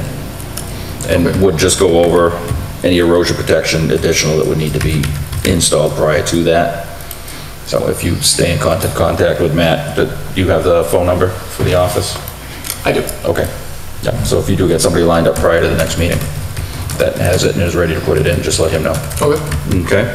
So I'll call Jimmy Gareffi tomorrow. I don't know if he's coming in, but I can call his cell, talk to him about an emergency certification to allow the work, because I think Todd has an excellent point. Yeah, that is a good point. If you do have somebody that can do it prior to the next meeting. Because, I mean, if it's gonna be multi-meeting and it's gonna take a little bit for him to draw those plans, we don't want that thing dripping in like they're doing. Exactly. That's a good point. Yep. All right, so at this point, I would recommend an enforcement order on the property to clean up the grading that's been done, hay within 50 feet, keep us apprised of the installation of the tank, act as a tight tank to eliminate the overland flow of affluent, and then give your engineer time to submit a notice of intent. And the enforcement action I'm issuing to Doug. Well, I mean, you would issue it to Tim, but I would make sure that Doug gets a copy of it. Yes. No, that's my recommendation. Do we have any other questions or comments? No. I support the chairman's recommendation. All right, any questions or comments from the public? So what we're gonna do is we're just issuing an enforcement order, which is basically just a violation notice. So that's on paper of what we've seen, what we've agreed to tonight, and then your engineer will file a notice of intent for a permit to work in the 100-foot buffer zone from the wetland area. Okay, so, yes, Mr. Luck? Just, when we see a plan, really confirm that this pond really looks like this. I don't, this line looks kind of awfully straight to me for that pond. So It is pretty, I mean, I do agree that. It's the right. Yeah, the engineer's the one that drew it, so, and when was the plan drawn? February 26th? So, yeah, so he should just verify that. Yeah, just verify that that's really what it looks like, where it is. But he does have a little bit of work to do on the plan. All right, so I'll accept a motion to issue an enforcement order. So moved. So moved. Motion, do we have a second? Second. A motion is second, any other discussion? All those in favor say aye. Aye. Aye. And so at this point, you know what to do. If you have any questions at all, Matt's Monday through Thursday in the office. Okay. So feel free to give him a call. He's always available to help. Thanks, sir. And at this point, we'll continue this hearing until May 2nd, at which point we'll have a better idea of when your engineer thinks he can get the application forward and to see where we're at if we have started work on the septic tank. All right? I would hope that would be done that way. Okay, that would be great. That would definitely alleviate some of the fears, especially from Board of Health. So, and you said that the permit was, you verified with Andrea that the permit was? She showed it to me. Okay, so we She's at least just have ready the to be permit, picked so up. that's all set. Okay. All right, so make sure that you get your Board of Health permit, and if it has to be filed with a note, registry of deeds, because I know our permits have to be filed with registry of deeds. So just follow everything that they tell you to do for their permit, and then your engineer will contact us with our permit. Yes, sir. So, all right, so at that point, I'll accept a motion to continue this until May 2nd. So moved. There's a motion, we have a second. All those, any other discussion? All those in favor of the motion say aye. Aye. All right, so we'll be talking in the next couple of weeks, see how things are going. Thank you. All right, thank you. Good luck.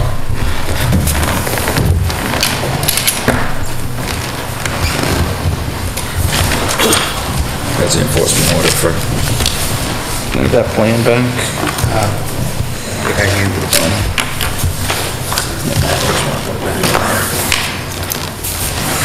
I can get that back to Andrea. Actually, I'm gonna get a copy of the name, just so we have that one for the record. Maple Parkway. Ah, that's a Jack Maloney one. Color it. Oh, shoot. No, everything on Bring a one magnifying page. glass? They're harsh. Somebody's got to keep you honest. I just like busting on them. All right, pursuant to Mass General Law, Chapter 131, Section 40 is amended in the town of Lunenburg, Wetland Protection and Municipal Bylaws, a public meeting on a notice of intent by Kenneth Tooley for the construction of a single-family home at 54 Maple Parkway. I had some pictures here. This is an existing lot that has a trailer on it, a bright pink trailer. Beauty. Classic. Yes, that was definitely dated. I guess I didn't have one. But anyway, the trailer, I had Matt out here back in September when we were doing the testing, knowing that we were going to be in front of you one of these days and talk about what we can do. The woman that lived here went into a rest home, I believe, beginning of last summer. Family came in, sold the parcel to Mr. Tully. Existing cesspool somewhere in this area here. We did a couple of holes and some perk tests. We have a new system design here with a retaining wall out along the road line. We're going to remove that trailer and put a 2-bedroom house here. The trailer's 2 bedrooms, and we're proposing a 2-bedroom house. We're not increasing. There is town water. We're going to relocate it over here. We're going to take out all the impervious area that's on the site. We've calculated it, and we're actually replacing it with 1,216 square feet of impervious area. So it's a net loss of impervious area to the site. Where the trailer was, and up through this area here, there's detail of the planting scheme. In the back, let's talk about the wetland for a second. There's a man-made ditch. Basically, this is the back of Walmart. You know, the giant slope coming down, man-made ditch. Once it crosses this property line, there's a structure that it goes into, and then it goes underground all the way to the other side of White Street. So Matt looked at it. I think there are some pictures in that wetland report that we gave you today. DEP's only comment was that they shouldn't close the wetland report, which is what they did. Yep. Okay. So that was the only comment. So basically, we're going to clean up the site and just replace 2 bedrooms for 2 bedrooms and give you some replicated area back in here. There is an existing shed on the other side of this. Yep. We've got notes on this plan. It's going to be hand removed. Okay. No machines to be crossing over that ditch. Take it all apart and then rake that area out, clean it up, and then it'll be a woodland seed mix that will go on it. Okay. It's a New England Conservation Wildlife mix that we intend to. Sir, I was not able to go on the sidewalk, so is the wetlands the ditch? Pretty much, yes, right along the edge It of does it. kind of go out towards the back, but they never delineated the far edge of the wetland. But it does flatten out in there, There's so. BVW that goes way back on that part of the lot. Yep. So there is. So there's more than just a man-made structure that's wetlands? Yes, I think over time what has happened is the man-made ditch filled in. Yeah. And the overland flow just broadened out. So as there was a house and a park and the driveway, it went all the way back to where half the house is. And then it just flattened out in the back, so it definitely has BVW that goes out the backside, but they didn't delineate it. So We only delineated the they just delineated the front side. I mean, if I had to venture just to educate it, your wetland basically would meander in and out like this. I can't believe you just threw out his plan. With a Sharpie, no less. I want to make sure he remembered it. I can see it this way, like a black mark. I wanted to make sure that that was memorialized, because I'm going to have a recommendation that goes along with it, so there's a method to my madness. Okay, well, we get to say. All right, why don't you explain why you? I think that back end of that wetland should be delineated. This side here? Yep, that should be delineated. And the reason? Because we need to have that put on a plan, because if you build this house and then you sell it, I need to be able to show whoever buys this property where that wetland is in the back, because somebody's gonna be tempted to wanna do stuff in that back area and they're gonna start clearing it out. I had a lot similar to this in another part of town, and the same thing started happening. People just started going in back, and the same thing that's happening on Reservoir Road. So, you know, I'm looking for some type of a stronger memorialization of what the resource areas are back there. It's a very small section, as you could see by my Sharpie that I do facial plan with. That's a pretty accurate location. We'll submit this as. Hey, Matt, could you draw in the boulders too? No, and now that you've explained that, you know, I don't have any issue with that, and I think that's a, you know, a fair argument, knowing what clients can do. Well, I mean, it's just, you know, well, I understand that the water flowing part of it is a man-made ditch. There's a BVW that's evolved that goes right up to that man-made portion. Correct. So, you know, You've got a shed that's already back there, you've got an old footbridge that's gonna be used to access that shed that's already back there. And that will be removed. You're gonna remove that? All crossings will be removed. So you're gonna remove the shed? Yeah. Okay, so now you're having, That shed is coming out. okay, so now you're doing some removal, even though it may be done by hand, and we've got it near a wetland resource area, because the wetland resource area, you're gonna be within 100 feet of the backside of that too. That's why. Now, there are some down trees, kind of right on the edge of the wetland area. Large diameter trunks, probably, 18 inches or so. I don't know if you're gonna leave those in place or not. They must have came down over the winter time. I haven't been here since September, Oh, beginning of yeah, October. no, there's been a lot of, So I because of would- the high water table. I think there's some, most of them are older. I don't think they were this winter, were they? Yeah. I didn't look at it. There was some of them that Yeah, I were. mean, there's a good, myself, I would rather just leave, once the wetland's delineated, leave it in state. I think once they start cleaning it up, then that just leads the new homeowner to think that they can clean it up. And I think I would much rather just leave it in Are they state. all on the other side, Matt? Yes. Yeah. Okay, I mean, that could be worded in the order conditions, that nothing, any felled trees be left alone in natural state. When you review the wetland, I would just, we didn't go on that side of the lot. I didn't. I don't know if any of those felled trees may be diverting water or causing additional expansion of that wetland or not. Well, we can get it delineated, we can take another walk at this point. Yep. Okay. How long do you think it'll take you to get it delineated and on a plan and submitted? I would say probably by the end of next week. Okay. So. I was gonna say, who did the delineation originally? Our office did. Yeah, I know. Which, was it? It was either Brandon or Seth. I was gonna say, I think it's Seth, because he sent me the report. Seth should be able to do this lickety split, so. Well, I mean, based on schedules and stuff, yeah. But it's the field part of it, going out and locating it. Yep. So, Well, now would be a good time to do it before everything grows in. Exactly. Because you can see the hydrology. Other than the wetland delineation, are there any other questions or comments from commissioners? just to let the commission know, this has already been to the Board of Health and it does have an approval through them. Okay. Andrew did verify that for me today. Seems like, to me, an overall improvement on the site, based on what was there before. I agree, but like I was saying before, with the constraints of the lot and the wetland in the back, No, I I want to agree. make sure that we have that memorialized. Yep.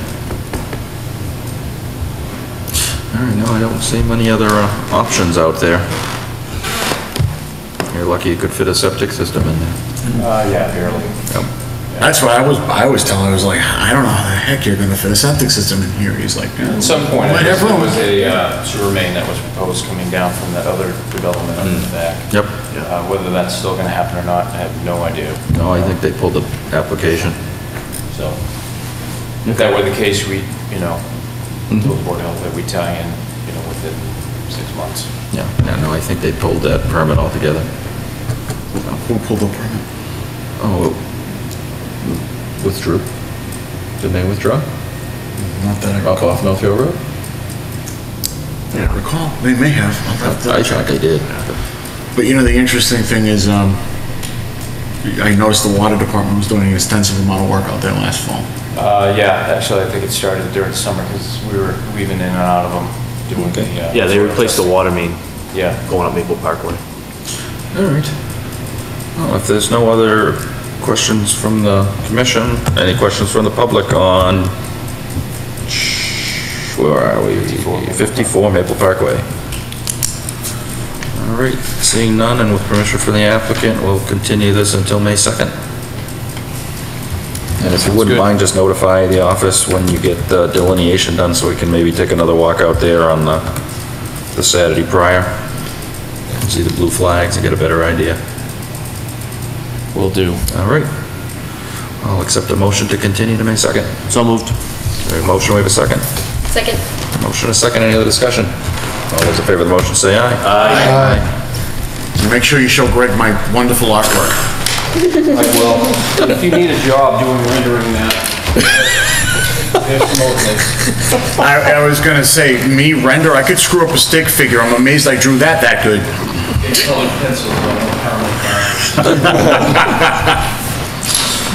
Forward pursuant to Mass General Law, Chapter 131, Section 40 is amended, in the Town of Lunenburg Wetland Protection and Municipal Bylaws, a public meeting on a notice of intent by Matson Homes for construction of a single-family home at 63 Prospect Street. So it appears you have outlasted our audience. Wesley knows how to clear a room. Yep.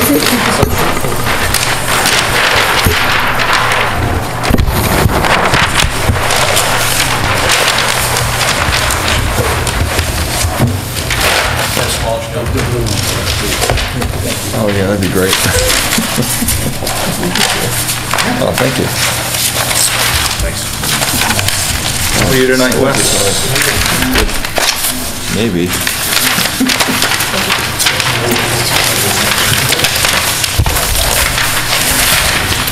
The address?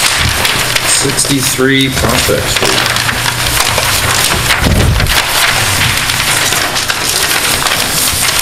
This is across right here. Okay. Down here, maybe 4 houses is Plymouth Road. Yep. Like Wellham's at. Good evening, for the record, Weston Fliss with Winnebago Associates. Ken Matson from Matson Homes is next to me. Yes, thank you. As you stated, the project site is 63 Prospect Street. And the plan here would be, again, Crossroads, Prospect Street, the intersection, again, it's in Munster Road, a little further down the street. The reason we're in front of you this evening is to work within the Harbor Buffer Zone. On the plan that you have in front of you, we show the buffer zone in the darker green color, the no-touch zone, the no disturbance, the 50-foot no-build zone, and also the 100-foot buffer zone shown on the plans. Obviously, we're not doing any work within your 100-foot no disturbance zone. We're not doing, proposing any impervious surface in your 50-foot no build zone. We are showing a small portion of site grading to accommodate the proposed house within that 50-foot no build zone, but we are out of that 30-foot no disturbance zone. Obviously, if you see at the plan, about half of the proposed house is within the 100-foot buffer zone. The driveway is proposed out of the buffer zone. We tried keeping everything as tucked close to the property line as we could with regards to the offsets to that side of the sites. In the red, we do show a extension of a culvert that actually currently runs under Prospect Street. We're working with the Public Works Department on extending that culvert past this property such that it doesn't impact the proposal that we have in front of you. And also we do show a permanent drain also discharging within that 50-foot no build zone. We do show straw wattles and silt fence as erosion control measures. Obviously, we'll be doing some land clearing to construct this home, but out of this almost 3-acre piece of property, we're trying to minimize the amount of disturbance that we can to construct this house, keep it as close to the street as we can, and then close to that the easterly property line as much as we can to get this in without impacting wetlands as little as we can. I think in the notice we did, I know something that the commission has asked for in the past, we did give you the amount of disturbance in the buffer zone, which is approximately 13,000 square feet of work within the buffer zone, within the 100-foot buffer zone. And so we did include that in the narrative and the notice of intent. And that's, again, the project in a nutshell. Pretty straightforward, single-family house at 63 Prospect Street. The dotted line here around the drain line, that's an easement? Correct, there'll be an easement, an easement given to the town of Lunenburg, and so my understanding, Ken can correct me, but I believe the town's going to give Ken the materials to install, and then Ken will do the actual labor to install that pipe, is the agreement that Ken and Jack Rodquins has on this. Because again, like I said, it's a discharge that the town has on the property that Mr. Matson has, and that there's kind of a gentleman's agreement that this will be done to kind of help everybody involved here.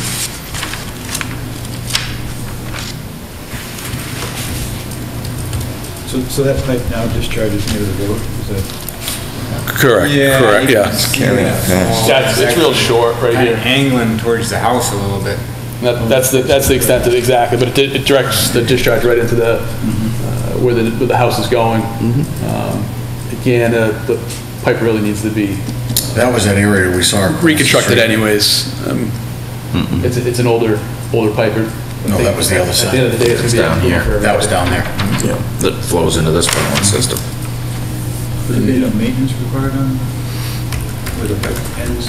No, so what we did is, we sized the riprap pad, actually kind of, for the worst case scenario, which is a 100-year storm.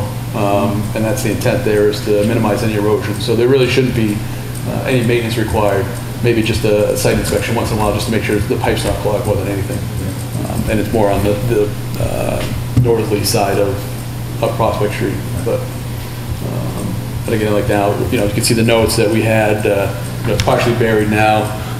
We're a little questionable about even the structural stability of that pipe, because it's an older culvert. So again, like I said, it's going to be an improvement for what's there for the long term for the town. Are you proposing to remove those existing sheds? It isn't being proposed at this time. I know it was something that I think Anthony had asked Ken about.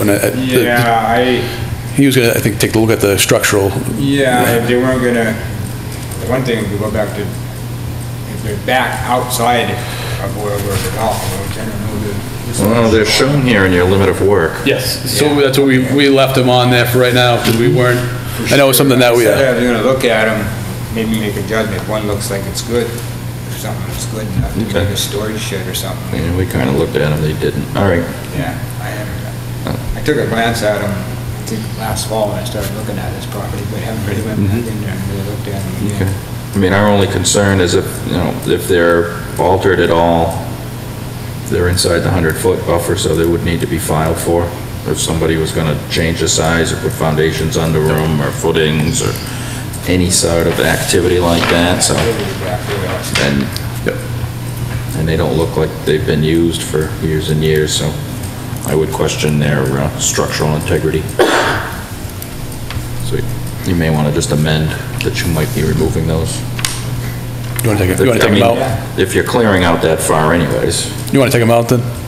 Yeah, we take them out. Okay, so we'll just amend, if you want. Matt can add that into the minutes, that will remove the sheds from the site. So we're taking the sheds out of the... Yeah, sheds are gone. Okay.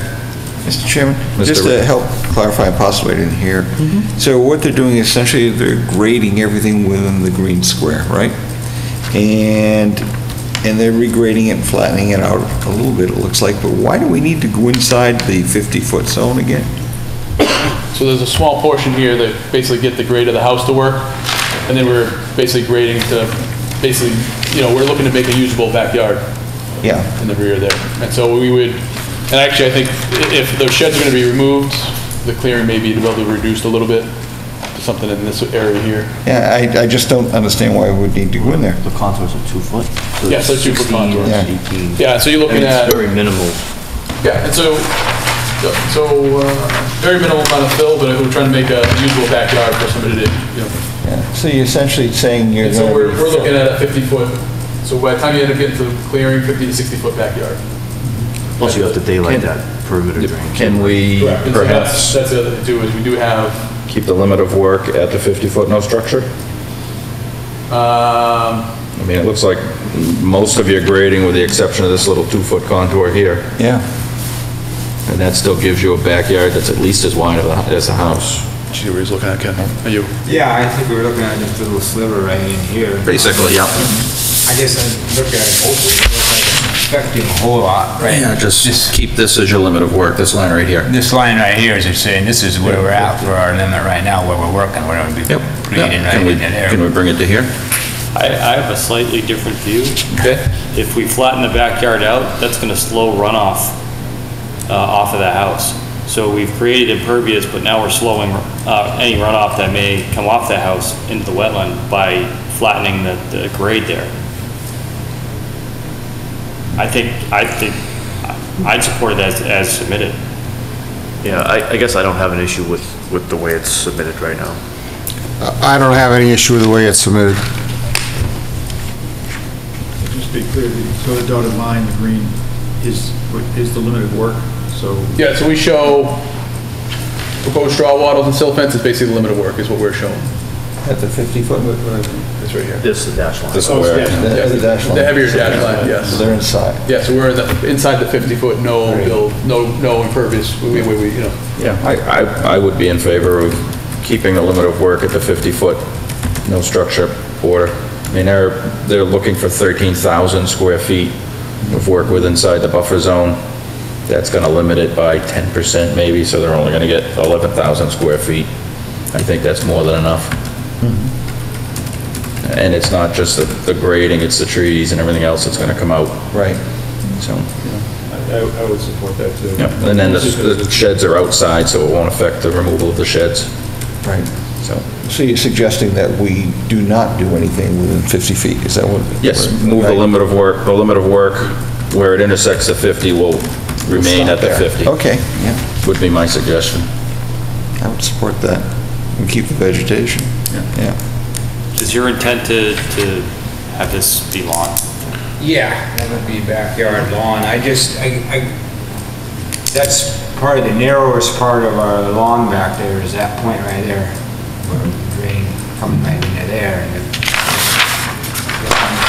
back a little bit more, so that would make it more attractive.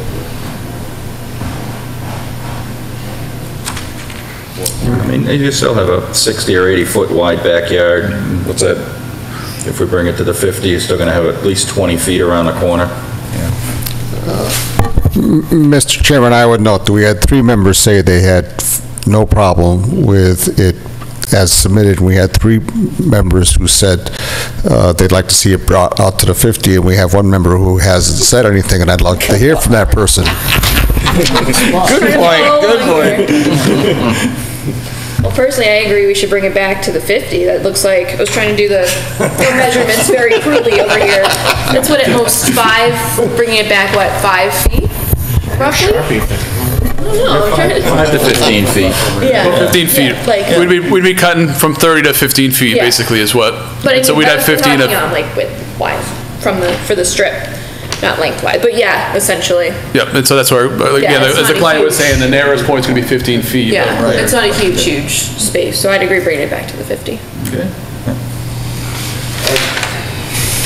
I guess my point is it's not a huge space, it's not a huge, so then why not leave it the way we show it?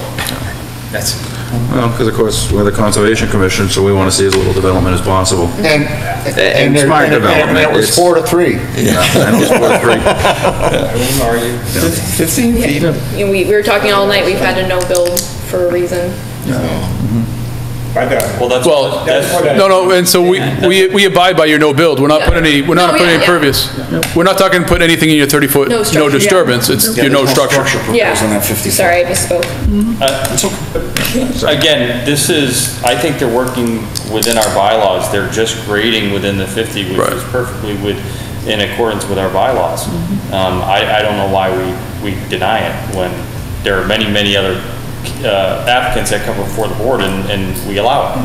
But Even in this hearing, we've allowed it. right, well, we don't see any overwhelming need to disturb that area. And it is within 100 feet, it's 50 feet, sure, and we don't, why would you take the vegetation out? Why would you do those things that, Are you suggesting, Jack, that we should expand our no disturbance zone out to 50 feet? Is that what you'd have? No, I think if it's not necessary, then we ask them if they don't. We can Well, ask it is them. necessary, they want it. Well, we asked them not to. And again, I mean, it's on a case-by-case basis. I mean, we've dealt with areas that are 5,000 feet in total. Yeah. You know, they've got 13,000 feet of buffer zone that they're disturbing at this point. 15 feet isn't a lot of room to bring machines around there to work and stuff. I bring my boat in and out of that 15 feet all the time. Oh, is that? I could bring a boat in, you know. Well, I know, but the Probably size wide. machine we're gonna have there's gonna be probably 13 feet wide. The excavator or something, you know, when you, but I wouldn't want to extend the meeting, or I'm not gonna be, I mean, hey, that's what you people want, and that's what the vote is, I'm gonna live by it. Okay, no, that's what we're asking for, so. I do I guess my thing is, you guys created that 50-foot no disturb. That's what kind of bothers me, and both times I've come before the board, I've had to stick with not building, not disturbing the 50-foot. Well, that last house, I mean, that was justified because of that slope. Yeah, that's not fair, yeah. It's a 30-foot no disturb and a 50-foot no structure. No structure. The bylaw doesn't allow them to adjust those zones on a case-by-case basis, which was the reason why we did it over on West Street. I was the one that actually initially called for that, and the rest of the board agreed with my recommendation. Now, you can request, it appears that it's 4-3 against as submitted, but you can request us to vote on the plan as submitted. Why, isn't that what you'd be doing anyway, to vote on it, or? Well, we are asking, or many members are asking for a change, just to follow the 50-foot as your limit of work. Which again, from my eyes, you're asking for 13,000 square feet of disturbance in the buffer zone, and we'd like to see you limited to 11,000 square feet of disturbance. So it is an area that we do have jurisdiction over. And members have questioned the need to go as close to the 30-foot no disturbance line as you do have it. Okay. Mr. Rabbit. Mr. Chairman, Tommy, I did not go out on site, first of all, so I didn't see it. Is there anything to stop those residents from, as soon as we get put in, for them to hack into it and moving? Is there that much of a slope that would stop them from moving it in? No. So, is there compromise potential here, where we're saying, okay, you can take that, but you know what, put boulders all the way through so they don't go any further than that? But what he's asking for is grading. I mean, the grading, you know, the solid line is grading. Proposed grading. Proposed grading. We are showing proposed grading in that case, I take that compromise back. Grading filling, because this is a 16 line here, they're looking to bring the 16 line down to here. Yeah, exactly, and that's my point, he's talking about. To increase their backyard. Yeah.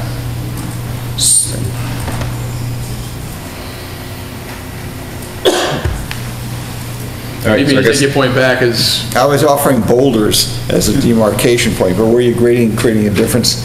Yeah, I don't want to go near that. Well, it's not going to, well, we're grading, but it's not going to create it's not creating like a 3-to-1 slope where it's going to be very obvious and where, 30-foot or 50-foot or all that's going to, there's no real demarcation on the site after the grading's done, because everything's going to be relatively smooth. There's no real sudden change of grade there. No, he's a 2-foot contours, it's not. Yeah, no, it is relatively flat, so nothing's going to really stop them from slowly That's what we're going to do. We know they do that. We know everybody does. So I guess we're asking if you're okay with... Is that something you would still want in lieu of that? I mean, that's... I haven't thought that far yet. I'm thinking that I like boulders. I don't like boulders. I know. I just like to see them stop at the 50-foot. Yeah. I think that there's more than enough clearing in there. My mind, boulders kind of tell people you can't go any further than that. And if we should happen to cruise on by and we see that boulders are hideous. Well, we have the first one on there that we're discussing. I'm back to my point. We'll stop at 50. Are you in favor of keeping your limit of work at 50 feet? Yeah. Okay. So, Matt, if you just notate that they've amended the proposal to keep their limit of work at 50 feet. And if you can just submit us a plan with that. Yeah.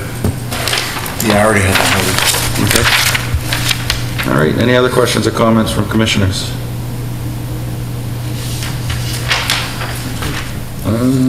Any questions or comments from the public? You wave to the camera. We did get one call from a butter. Okay, I do see the We did get one call from a butter. Did you? Yeah, I sent her a PDF of the plan. All right, although I will accept a motion to approve with the amendment that the limit of work will be at the 50-foot. So moved. No structure zone demarcation. We have a motion, do we have a second? Second. Motion is second. Any other discussion? All those in favor of the motion say aye. Aye. Aye. You have an approval. All right. Thank you. You can submit the plan to Matt. Yep. Get that over here. Okay. Yep, easy enough.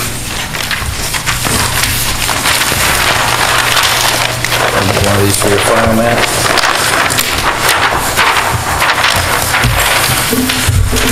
All right. Have a good evening, gentlemen.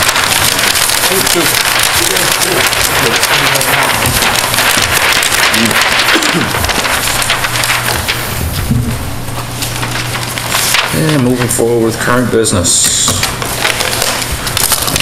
Any update on 571 Chase Road, Matt? No, it was spring Okay. coming, I gotta check to see if his seating pops up. 654 was... That was, we already Issued. worked on that. That was the one I issued the fines on. But we did approve it, so once he's done everything, then his... I'm gonna remove it from the violation section. Okay. Shady Point, structure moving within buffer zone. I have a meeting arranged for next week with Mr. Wilson to go over and photograph the areas, and then I'm going to have him file, did you guys want an RDA on that? I mean, he's just basically, he put it on boards, he didn't even put it on blocks. What are we talking about? Is it... But essentially what happened was Carl gave me a call because he had noticed that like a shed structure had been moved around. And when I met with Ron Wilson about it, he told me that they habitually move stuff around because they're on boards. So I looked through the aerial photos, and lo and behold, you could see some things moving around between sheds, picnic tables, things like that. So what I've asked him to do is to meet with me on site so we could go over and photograph those areas, go over where he wants to move things in the next few years, what he may be planning to do, and then put it as a scope in an RDA. There's no excavation involved, he's just simply moving structures around. They're small, small. So, yeah, but there's a big difference between the shed and the picnic table. I mean, so we're talking sheds? I'm talking sheds. Okay, because... Picnic tables are temporary structures, even if the sheds are temporary structures, he's moving, you know, he said he kept them about 60 feet away, but I want to verify that with my own measurements. Okay. Thank you. All right, at this point, if they're moving outside of the 50-foot no structure zone, an RDA is fine. In my opinion. If they're above ground and they're just sitting on the surface. As long as they're outside of the no structure zone. New business, land exchange. We're doing a site walk on that tomorrow at 1 o'clock. Okay. Maybe. Just wear a raincoat. I'll not be able to make that session. What's that? I will not be able to make it. Okay, at this point, Kenny, are you able to? I'm planning on being there. Okay, Bob, are you? I'll be there. All right, and I was, well, we were the ones that were original. Unfortunately, we can't have another person. Right. We'd have to publicize the meeting.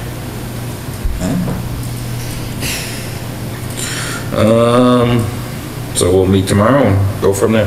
And I think it's just to finalize some sort of agreement that can be brought to the town meeting floor, so we can amend it at that point.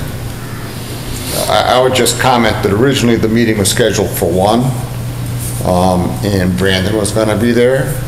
And now all of a sudden it was moved up to 12:30, and Brandon's gonna have trouble making that, and I just assumed meet at 1, so you know, because originally we were gonna meet on site at 1, and they said, well, let's meet ahead of time at the office at 12:30.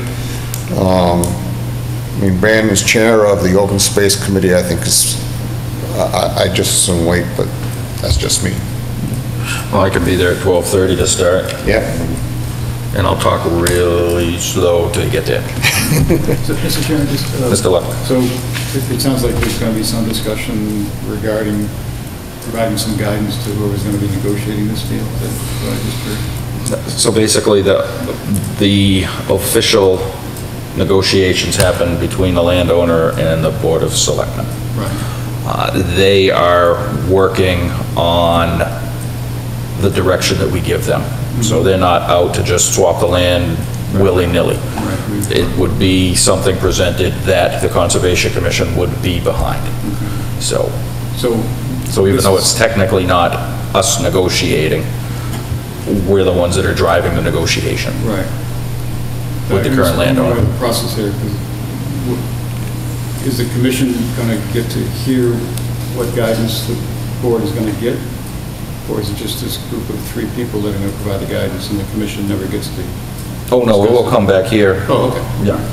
I mean, that's my intent, is to bring it back here. Because- Put forth an offer to the landowner for what we're looking for to swap. Direction. Right. Now, I mean, basically, we're looking for access from the street and the current trail that's in place. Right. Unfortunately, there's no moving the trail, because that was one offer, that he would move the trail. But unfortunately, you're moving it into the riparian zone, you're moving it into the buffer zone, so there's absolutely no reason to be reconstructing the trail. So, and it behooves both parties. Us, we get the trail, clear title, access to it, and the applicant gets one lot instead of two, or the dividing piece between the two lots. So it'll be a face-to-face at that point. So I think most of it's just been email, and that's what ethereal. And Brandon made a wonderful map with 2-foot contours. Wow. Hickory Hills information for suction harvesting. They want to come into this second meeting in May. Okay. Based on email conversations that we've had, so we're going to delay that one. Okay. And that's for their current suction harvesting for their order? The current suction harvesting? Yeah. Don't they currently have a permit for suction harvesting? Yes, they do. Okay. So this is their reporting? No, actually, they want to come before us because they want to do something a little bit different with the suction harvesting, and their order of conditions requires them to appear before us to discuss that. Okay. You heard that before? What's that? Don't you read your emails? I'm not trying to read any of those emails. Don't. Okay, small town forest update. I did meet out with Jack Rodrikins to review the bidding process. In his estimation, the size of the project will not need to go through DPW procurement. He didn't really seem to want to get too involved in our bidding process. He offered any help that we would need. Basically come up with a design for the gate, come up with somebody to put it in, put that out to bid. That's business practice. And he also recommended on the parking lot that's there, fill the rest of the parking area that was constructed with that 2 to 4 inch or 4 to 5 inch gravel, which will fill in and pack in nicely. So, and one other thing that I did a walkout through there that I'd like to propose is if we try to get a bid for hydroseeding of a butterfly wildflower mix in the open areas where the landing is. Hydroseed the non-road portions of it, and then as it goes up the hill, you know, the canopy has been opened up, so just a 3-foot swath on either side to try to get some native wildflowers growing in there as well. I think that would be, for small dollars, a big benefit up through there. But other than that, I walked the road, there was one little wet spot, and that was it. I think they had done a great job. The road is far more passable now than it was before. Before it was, you know, deep ruts. So we definitely want to get a gate because you can easily get up there with just a Subaru. Yeah. Did they throw some riprap in that area that looked like it was starting to cut itself through and create a ravine right along the road? You go up the hill a little bit, you're in about 100, 150 yards. And there was, on the right-hand side, we'd seen them when they went. I didn't really notice much up there. Everything seemed to be pretty secure. Yeah. I didn't really notice any erosion problems. Now, if we were to, as part of a volunteer project, go in and level that trail, would they have to come in before this committee to propose that they fill in some of the ravines and things like that? They would? I mean, it's our property. We, yeah. As the landowners and be the caretakers of it. Yeah, I know we've been in the past that done that. Okay. Come in for that. Mr. Chairman, what's the next step in getting those sort of, you talked about 3 things, the hydroseeding, the gate, and the parking area. What So do we need to do? I can start working with Matt if everybody agrees on the hydroseeding bid, the parking lot bid, and the only thing is trying to find a gate. I spent a couple hours trying to find gates, and I can find some really pretty pictures of gates, but... maybe we can reach out to one of the guys at DCR, State Foresters or something and see. I'm sure they get those gates somewhere. Like, we just need to figure out where they get them. Okay.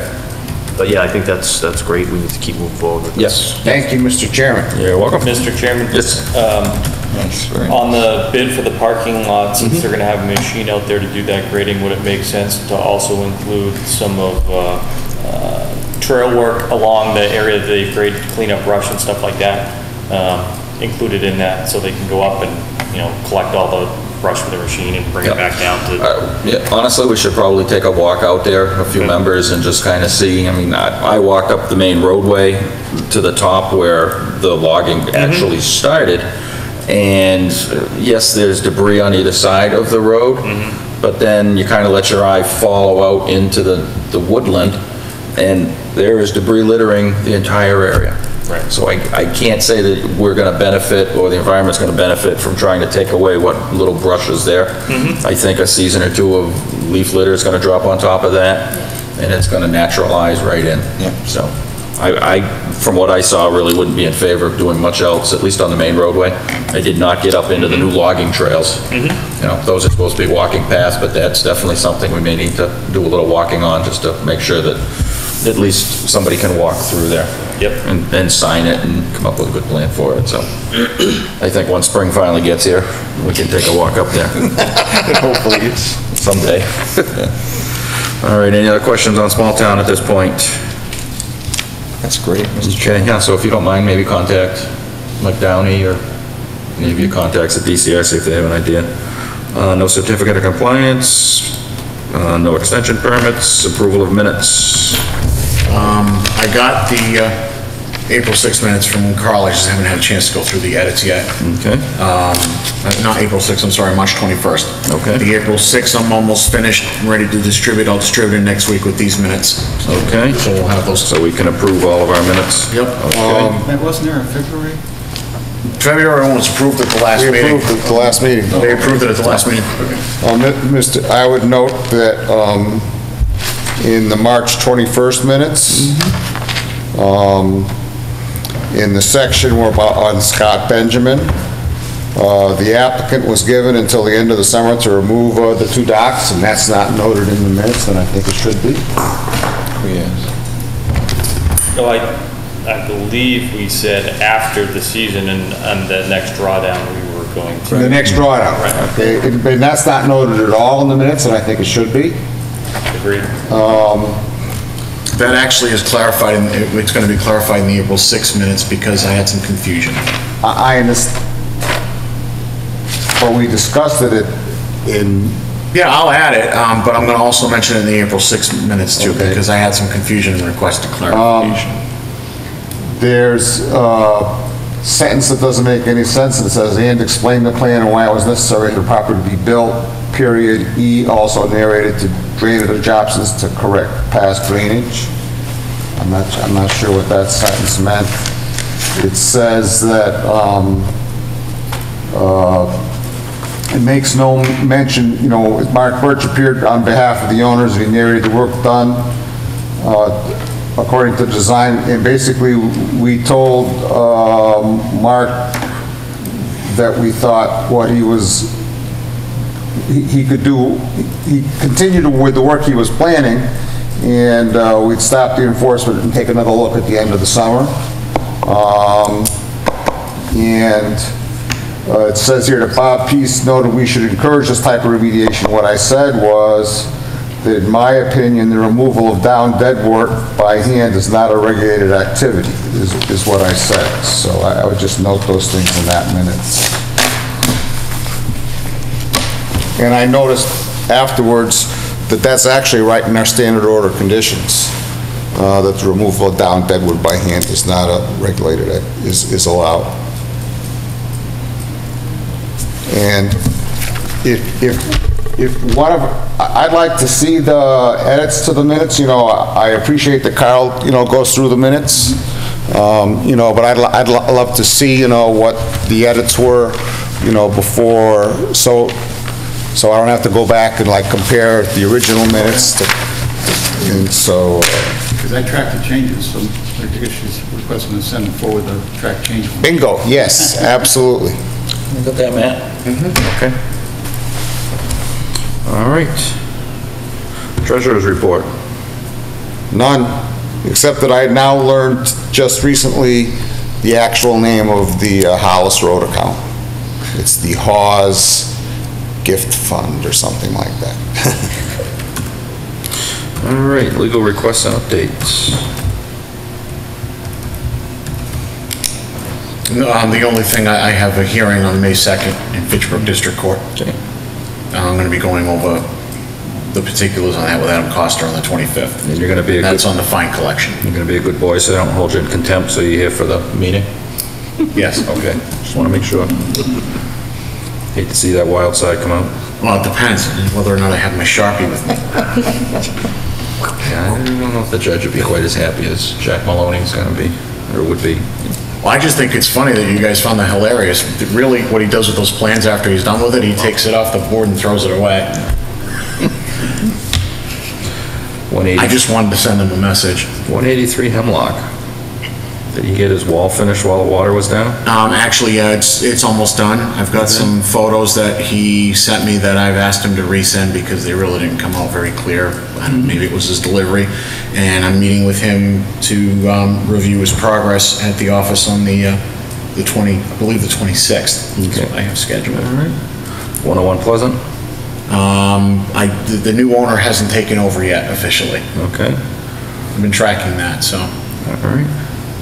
70 Oak Ridge.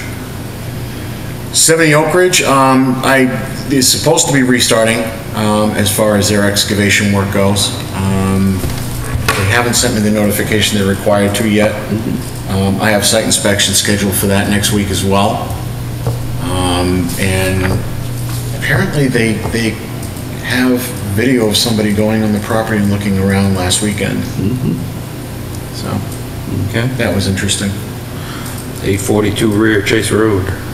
Mr. Popham is supposed to have his report to me in the next couple of weeks. Okay. Reservoir Road, meeting with the residents. I'm going to be sending the letters out next week to have them come in for the second meeting in May. All right. And Bob brought us up to date on the open space and the trail with the MRPC. Yeah, that saved a little work. Okay. That looks really promising. Good. I think the concept of doing a trail master plan is something we should examine. Mr. Chairman? Mr. Luck. If we could go back to 155, because I'm not quite sure where we are there with that. This is where all the lots were infringing on the Scalt area. Yeah. And then we went off into this kind of neverland of looking at lots that weren't developed yet. And I'm not sure where we are with that anymore. Okay, at this point, I believe we tasked Matt with meeting with the residents to review their approved plans on where their limits of work are. Okay. So I'm meeting with them and bringing them to the second meeting in May so we can have a full discussion with the commission. Okay. It didn't sound like that when we met that, so that's what the meeting is about. Right. So the intent is to inform them of where their line of limit of work is, and to pull back to that area. Bingo. That's where we are. Yep. And I don't think we've heard anything on the development of the other side of the brook. Nothing yet. At this point. Or that lot, but there was another lot or two on that same side that they were still fooling around with defining how much developed area they would. Yeah, they haven't done any proposal yet, so I have nothing I can Yeah, we ping haven't to heard any more on it. yet. I mean, I'm still in discussions with Mr. Marchetti about it, so. Okay. Thank you. At this point, we've reached the end of our agenda. Is there any communications or public comments from commissioners? Yeah, Mr. Chairman, Rabbit. just a quick question. What happened to the drones? Remember, Todd, you had some folks that wanted to come in and talk about the drones. They did. And I'm saying, has there anything followed beyond that? No. Because I had a friend just invested some hefty money into buying a drone and all the other pieces, and he's offering to just come back if we need any services. He'd be more than happy to donate his services.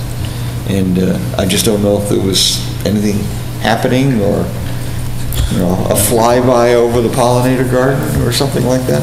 I think what we learned from the presentation, Jack, is if someone wants to do that, we have to be very cautious about it, because there's a lot of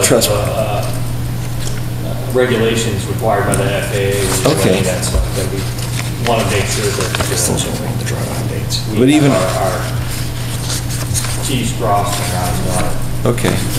But they seem to fully understand that and could keep you out of trouble versus somebody who maybe wasn't in that business. Yeah, Okay. Keep you out of for a trouble. price. Yeah. For a price. And For a price. Okay. communication. Well, but if you're gonna do something for somebody else, you have to be a licensed drone pilot, it was their message.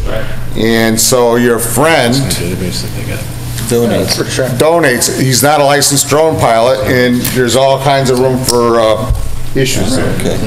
So usually what that company that came in does is they set up essentially an airline for a town for their drones. And they train the town how to use the drones, and then they're out of it. So they teach them how to use the drones, they help them through the licensing process, and then they're out of it. And then the town runs their own, essentially, all their own drones. This is when they received his email. I think it's a good subject to bring up, because, I mean, it was interesting, and we could use that, so I think we should have it on the future agenda to have a discussion if we want to, pursue something along that line. You mean a drone? Well, not to buy our own drone and get trained, but, I mean, there are services out there that'll just do whatever you tell them to do. I guess some of it will be coming up with a project or a target that we had in mind first. Because the number one thing I took away from their discussion was the need for extensive public outreach. Absolutely. So before we got into any sort of hiring process, we should first discuss a project and then have public outreach for it. Yeah, and that's all I was saying, if we don't have it on an agenda, we won't discuss the project. So it would be good to have it on an agenda, see if we are interested. At this point, I'll just open it up. If somebody has a specific project, submit it to Matt, and he can just run it by me to add to the agenda. Okay. I think it's probably the easiest The rather thing we than... might want to look at too is there is a national organization for drones, for people, for pilot training and things like that. And they do a lot of public outreach. Maybe I can get some materials from them too. You have to be careful as somebody that holds the FCC license for a drone. They're pretty specific on it is for your own use. So you really can't be using it for other activities. So you do have to be really careful with that. And you get into trouble condoning it for others. But yeah, if anybody has a specific project or something, just let Matt know and we'll just add it to the agenda to discuss and figure out moving forward. Yes, Mr. Pease. Regulation review. I would love it if this commission would commit itself to scheduling another meeting where we actually tried to finish revising the regulations. Okay. It seems like it's something that's always going to happen in the future and we never really get there. I second that this commission should be committed. Wow. In so many ways. So many ways. So open-ended. If somebody's looking to put forth dates, we certainly can try to tie the commission as a whole down. We already have something going on the third Wednesday in May. Yeah, we voted to do something that night. Yes, We're going open to space. Open space. Open space. So we are meeting as a commission 3 Wednesdays in the month of May. And I'd be thrilled with a date in June or July or any time, but just that it's. Put it forth. Which day would you like to attempt? Did you want to do the next meeting? We only have 3 new hearings and they're small. Really should probably just be its own. Its own? That would be a recommendation. It's really hard to go from one to the other. Or a Saturday. We've only got 3 new ones, but we continued 4 or 5 of them tonight, so. Yeah. It could be hefty. We had a Saturday that we were light on sidewalks, that might be a good time to say, you know what, let's sit down for a couple hours on Saturday morning. Yeah, somebody propose a date. I was hoping the chair would do that. I thought that was the chair's job to propose, to schedule meetings and. There's 6 other members that need to approve a date, so. I like February in Florida. I do too. That'd be great. I have a perfect spot to sit. So you guys really don't want to revise the regulations, I can tell.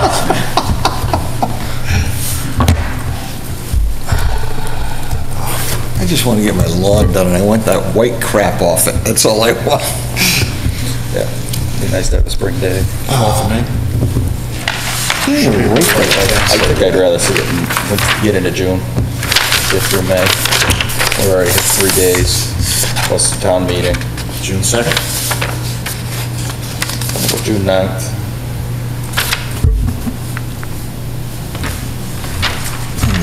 Or, I take that back, it'd be June 16th, because that would be a sidewalk day for the 20th. So I propose we have a Saturday morning meeting on June 16th for the purpose of regulation review. What time? What time does everybody get up? Are you bringing munchkins? No, I brought my munchkins, dude. I'll bring the munchkins this time. What was that, June what? I'm sorry. June 16th. No jelly for you. You like the chocolate? Can meet from 8 to noon. Sure. Yeah. Okay. Everybody on board? 10 a.m.? It's 8 to noon? 8 to noon? June 16th. June 16th. Till 9. Oh, you're going to get in trouble, Bob. What's the June order? Oh, I should. You want to do it here, or you want to do it in the Ritter building? I'd say Ritter, right? I'd say it's probably easier in the Ritter. Okay, blocked off. Okay. Tell June it's a site walk. But it's a sidewalk day, so. Yeah. We'll run around our sidewalk The as thing is, needed. we're going over advanced schedules, just a heads up. We're probably only gonna have one meeting in July because the first Wednesday is the 4th. Look at that. So we can try to have another one in July too. What do you call? 2 successive months, Bob he'd fall over, he would know what to do with himself. This is an off meeting week, so that's good because our meeting in August is the 1st and the 15th. But from August 4th to August 11th, I will be out of state. I'm gonna be taking my wife, kids, and grandson to see Mickey Mouse, so. You know, Mr. Chairman. Dress cool. Mr. Chairman, if it's a nice day in the middle of June like that, I'd recommend we do it on Bob's boat. Hey, if Bob's got a generator, we can have the TV out there and we can hook up the laptop. Bob has a generator. He has a generator for sure. He can even put up this peapod. When I post the meeting, Commissioner Rabbit, when I post the meeting, how do I post the meeting place as Bob's Boat? 208 Northfield Road. I think that's a discussion for another day. I'll accept the motion to adjourn. So moved. Second. All those in favor of the motion say aye. Aye. Good evening all. Was that a great suggestion, Bob? Anyway, I mail everything. I think it